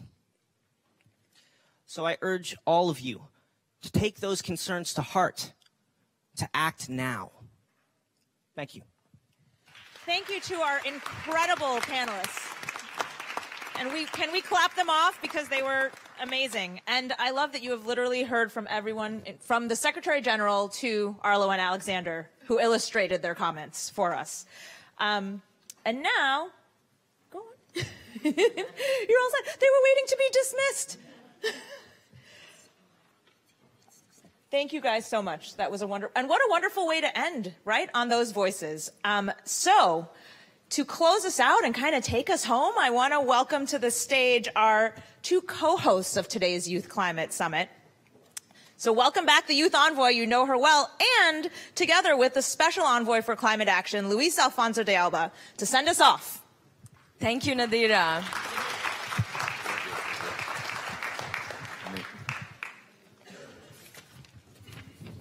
Thank you, Luis, also for the great partnership that you have extended in organizing this summit. So I have a bunch of notes that I made during the day of the summit. I also tried to pop into some of the workshops and capture what you guys were saying, and it's kind of 3 pages long. So I'll try to be as brief as possible. Also feel free to let me know if you agree with what I'm saying, or if you're the one who said it, feel free to maybe give an applause. So these messages will be captured. These captured messages will actually go to the Head of State Summit through the youth speakers, who will start the Head of State Summit on Monday. But we will also make every opportunity available to us to give these messages to the world leaders and the leaders who will be coming to the UN headquarters in the coming weeks, in the coming days, to make their national and regional commitments and global commitments to stepping up climate action. So, first of all, one of the very strong messages that we heard from most of you is that the climate or the ecological crisis is it cannot be siloed into one area. It's an economic crisis, it is a political crisis, and it is an existential crisis. Climate and environmental justice are a matter of human rights was also a very strong message that was reflected throughout the day. 71% of the world's greenhouse gas emissions come from 100 companies, so we need to hold these companies and corporations accountable. 20 most powerful countries in the world are responsible for 80% of the global carbon emissions, so we need to make these countries accountable and responsible. Thank you. Those who are suffering from the impacts of climate change are not the ones who are contributing to it. So our people from the small island states in Africa, in Asia, in the Pacific, in Latin America, and the Caribbean needs climate justice and reparations.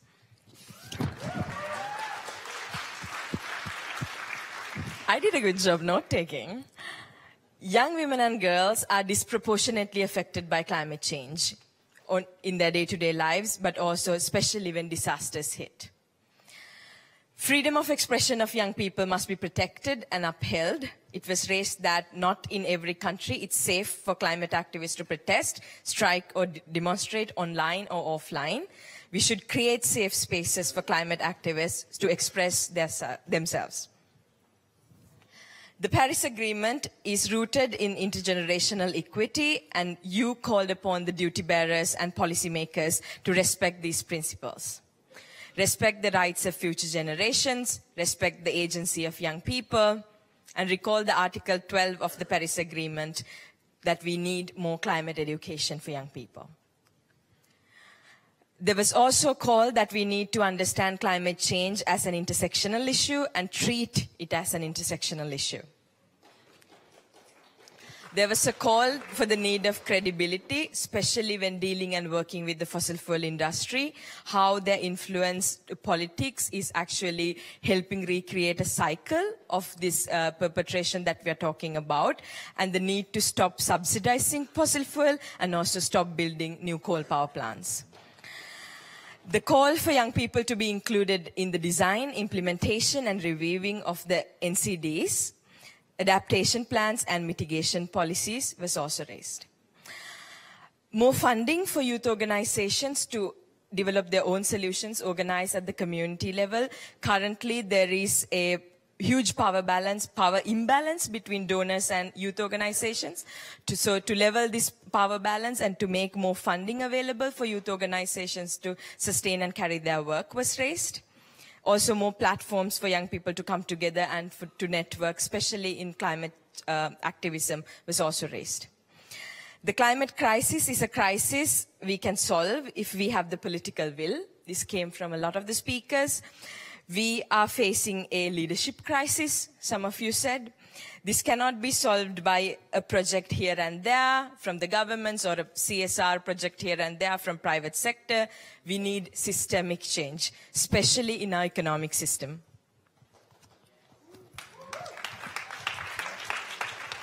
So with that, Monday we are hosting, the Secretary General is hosting, with Luis's support and leadership, the Climate Action Summit with the participation of head of states. So today, this afternoon, there were so many amazing commitments made by young people, for young people. So there is an expectation that the elected leaders who are coming on Monday will also try to at least top these commitments and make commitments themselves that can at least level the level of commitment and ambition these young people have shown within this chamber today. The last part is the continuation of this dialogue, the need to take this conversation forward during COP25 in the Sustainable Development Goals Decade of Action, and continuing the engagement of young people in important discussions that affect climate action. So these are the main key messages that we heard from all of you during the workshops, the breakout sessions, the plenary sessions, and the speakers. And we hope that those leaders who were in the room and those who are watching online and those who will be speaking on Monday will also take these messages and actually disseminate it to a wider audience. Before I end and pass it on to Luis to talk a little bit about how this is going to be taken forward, I just want to give a quick shout out to the main partners who helped us organize this summit. First of all, to all the young people who came here from all different parts of the world, thank you very much. Thank you very much for your time, your commitment, the volunteerism. You have volunteered your time and your effort to come here to the work that you do in your countries. Thank you so much for that. I want to especially thank the co-leads of the Youth Engagement and Public Mobilization track, Ireland and the Republic of Marshall Island. Thank you very much for your support and leadership. Also to Namibia and Nigeria, the coalition members, for their support as well. A very special thank you to Luis Alfonso de Alba and Sophie and their team. There are three very special people that I want to recognize who actually made this summit happen. Yasmin Ansari, Alessandro, and Jonah. I don't see Jonah here, but those three people were instrumental in making this happen. And also to the colleagues in my team who worked hand in hand with them to make sure that we make this day as impactful as it can. I also want to thank March for Science, who supported us with SDG Media Zone, Department for Global Communications for the support they extended, to the amazing interpreters who are working beyond their time. Thank you so much for the work that you did today. the Department for Conference Management, who helped us get this room and prepare it the way that we wanted, which was a little bit different from the usual UN meetings. I also want to thank our really cool security guards and colleagues from security who also helped us make sure that the meeting runs smoothly. I also want to thank the UN Foundation. A big thanks to UN Foundation. You have been instrumental in supporting us to pull this summit together. YMCA, thank you for organizing 91 global watch and do parties all over the world. All those who are watching us online through UN Live, thank you so much. And I just want to thank, by ending, there must have been mistakes made. We are not perfect. Please sending us your feedback, your comments. We are open to improving. We also want to find ways to meaningfully engage young people in the work that the UN does every day. So tweet at us, email us, let us know how we can make this better. We are also in a journey of learning. So thank you very much for being here. And now I pass on to Luis.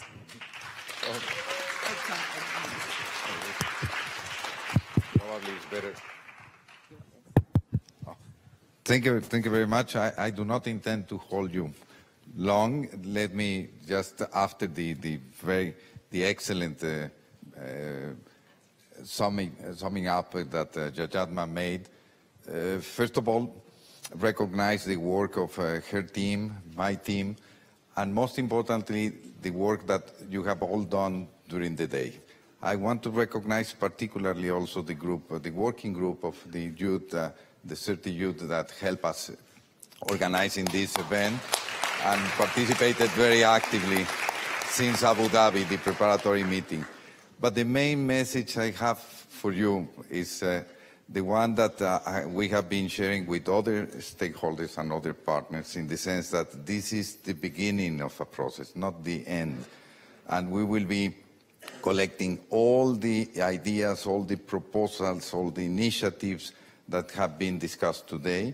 Many of them will be presented by you, by yourself, youth participants in the Monday session, but all of others are going to be registered in our web page and be followed by the United Nations. The whole family of the United Nations is reorganizing itself to be much more supportive of action.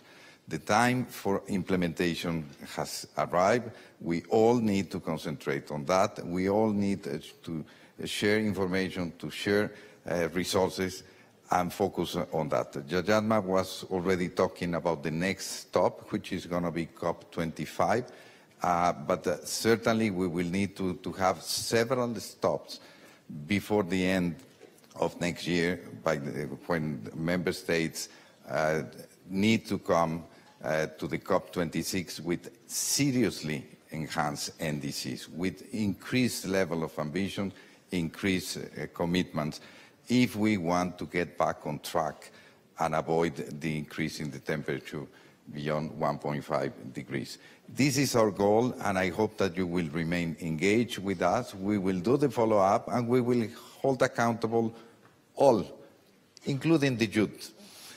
I think we need to hold accountable each of us, and that's the only way that we will be able to move forward. Thank you very much for your participation.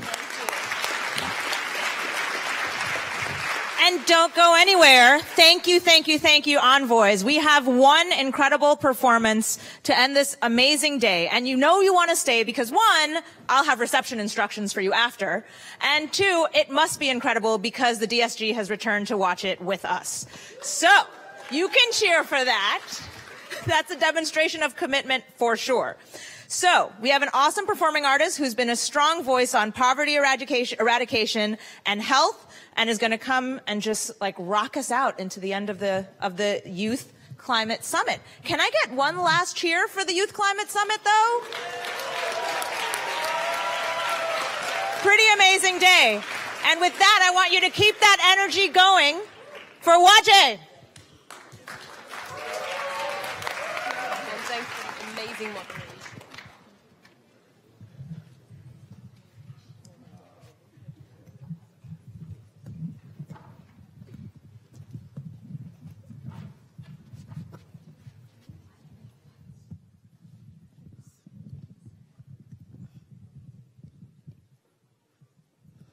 Good evening, everyone. My name is Waje. I'm a musician from Nigeria. That's my mama right there. And I'm performing a song called Got Your Back. Now, this song, imagine that Earth is your friend, and Earth is telling you these words. So please listen.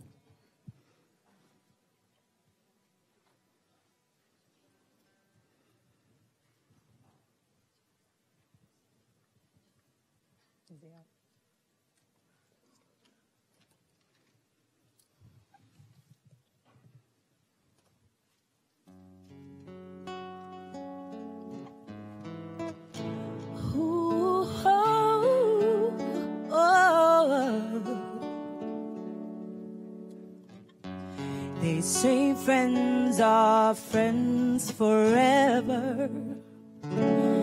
True friends stick out for each other.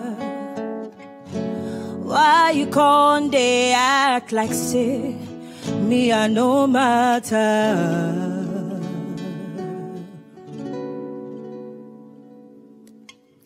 They say friends go there for each other.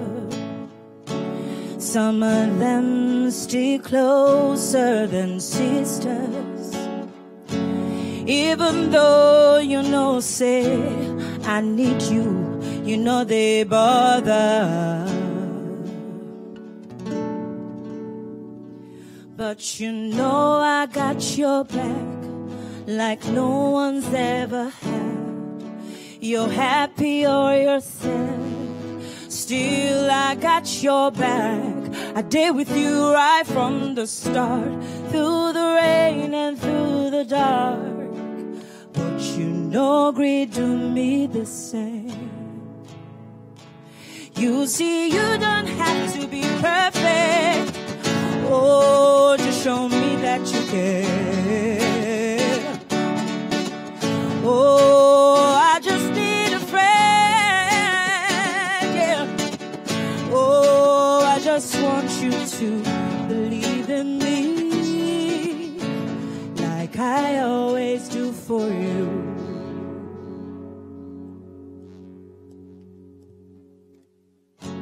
These days, true friends are hard to find, but I'm blessed I got you in my life. But you too like to control, you too act like say you too know. Oh, I know it's kind of hard to say, but we keep getting in each other's way. No matter which in your face, I be your person every day.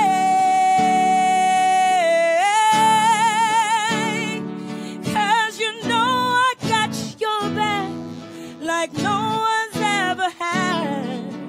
You're happy or you're sad, still I got your back. I did with you right from the start, through the rain and through the dark. But you know, agree to me the same. Oh, you don't have to be perfect. Oh, you don't have to be perfect. Yeah, you don't have to be perfect. I just want you to believe in me. Oh, I beg you, make you try for me too. Hey, you don't have to be perfect. You don't have to be perfect. I just want you to believe in me. 'Cause you know I got your back like no one's ever had. You're happy or you're sad, still still I got your back. I did with you right from the start, through the rain and through the dark. So I beg you, do me the same. Thank you, ladies and gentlemen. Give it up for Waje!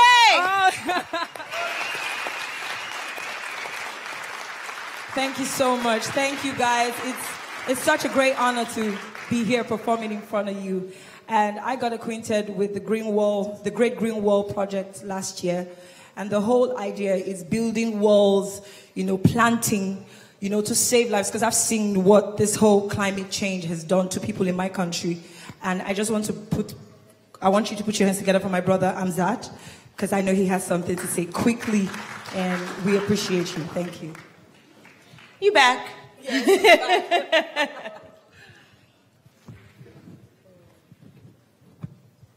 Africa is losing arid land. Over 400 million people go to bed hungry. Time is no longer on our side. Today, people are building walls that are not uniting us. People are building walls that are causing crisis among communities. But the Great Green Wall, it's about hope. It's about peace. And it's about uniting people and showing that truly we can curb climate change across the Sahel. Yeah. I want you all to join me on the stage, starting from the Deputy Secretary General, because we must leave no one behind. And the movement must start now. Please, the UN Youth Envoy, the Special Envoy on Climate Change, and you all, we need everyone on the stage. We just have 5 minutes in the room, so I want to be mindful of everybody that's here. Please come. So? Yes. And please. Can we give a cheer for this bit of youth enthusiasm that we have going here? Thank you, thank you. I think Una Chaplin put it best. Thank you for standing up for what is right, what is true, what is beautiful, what is natural, and what is logical as well.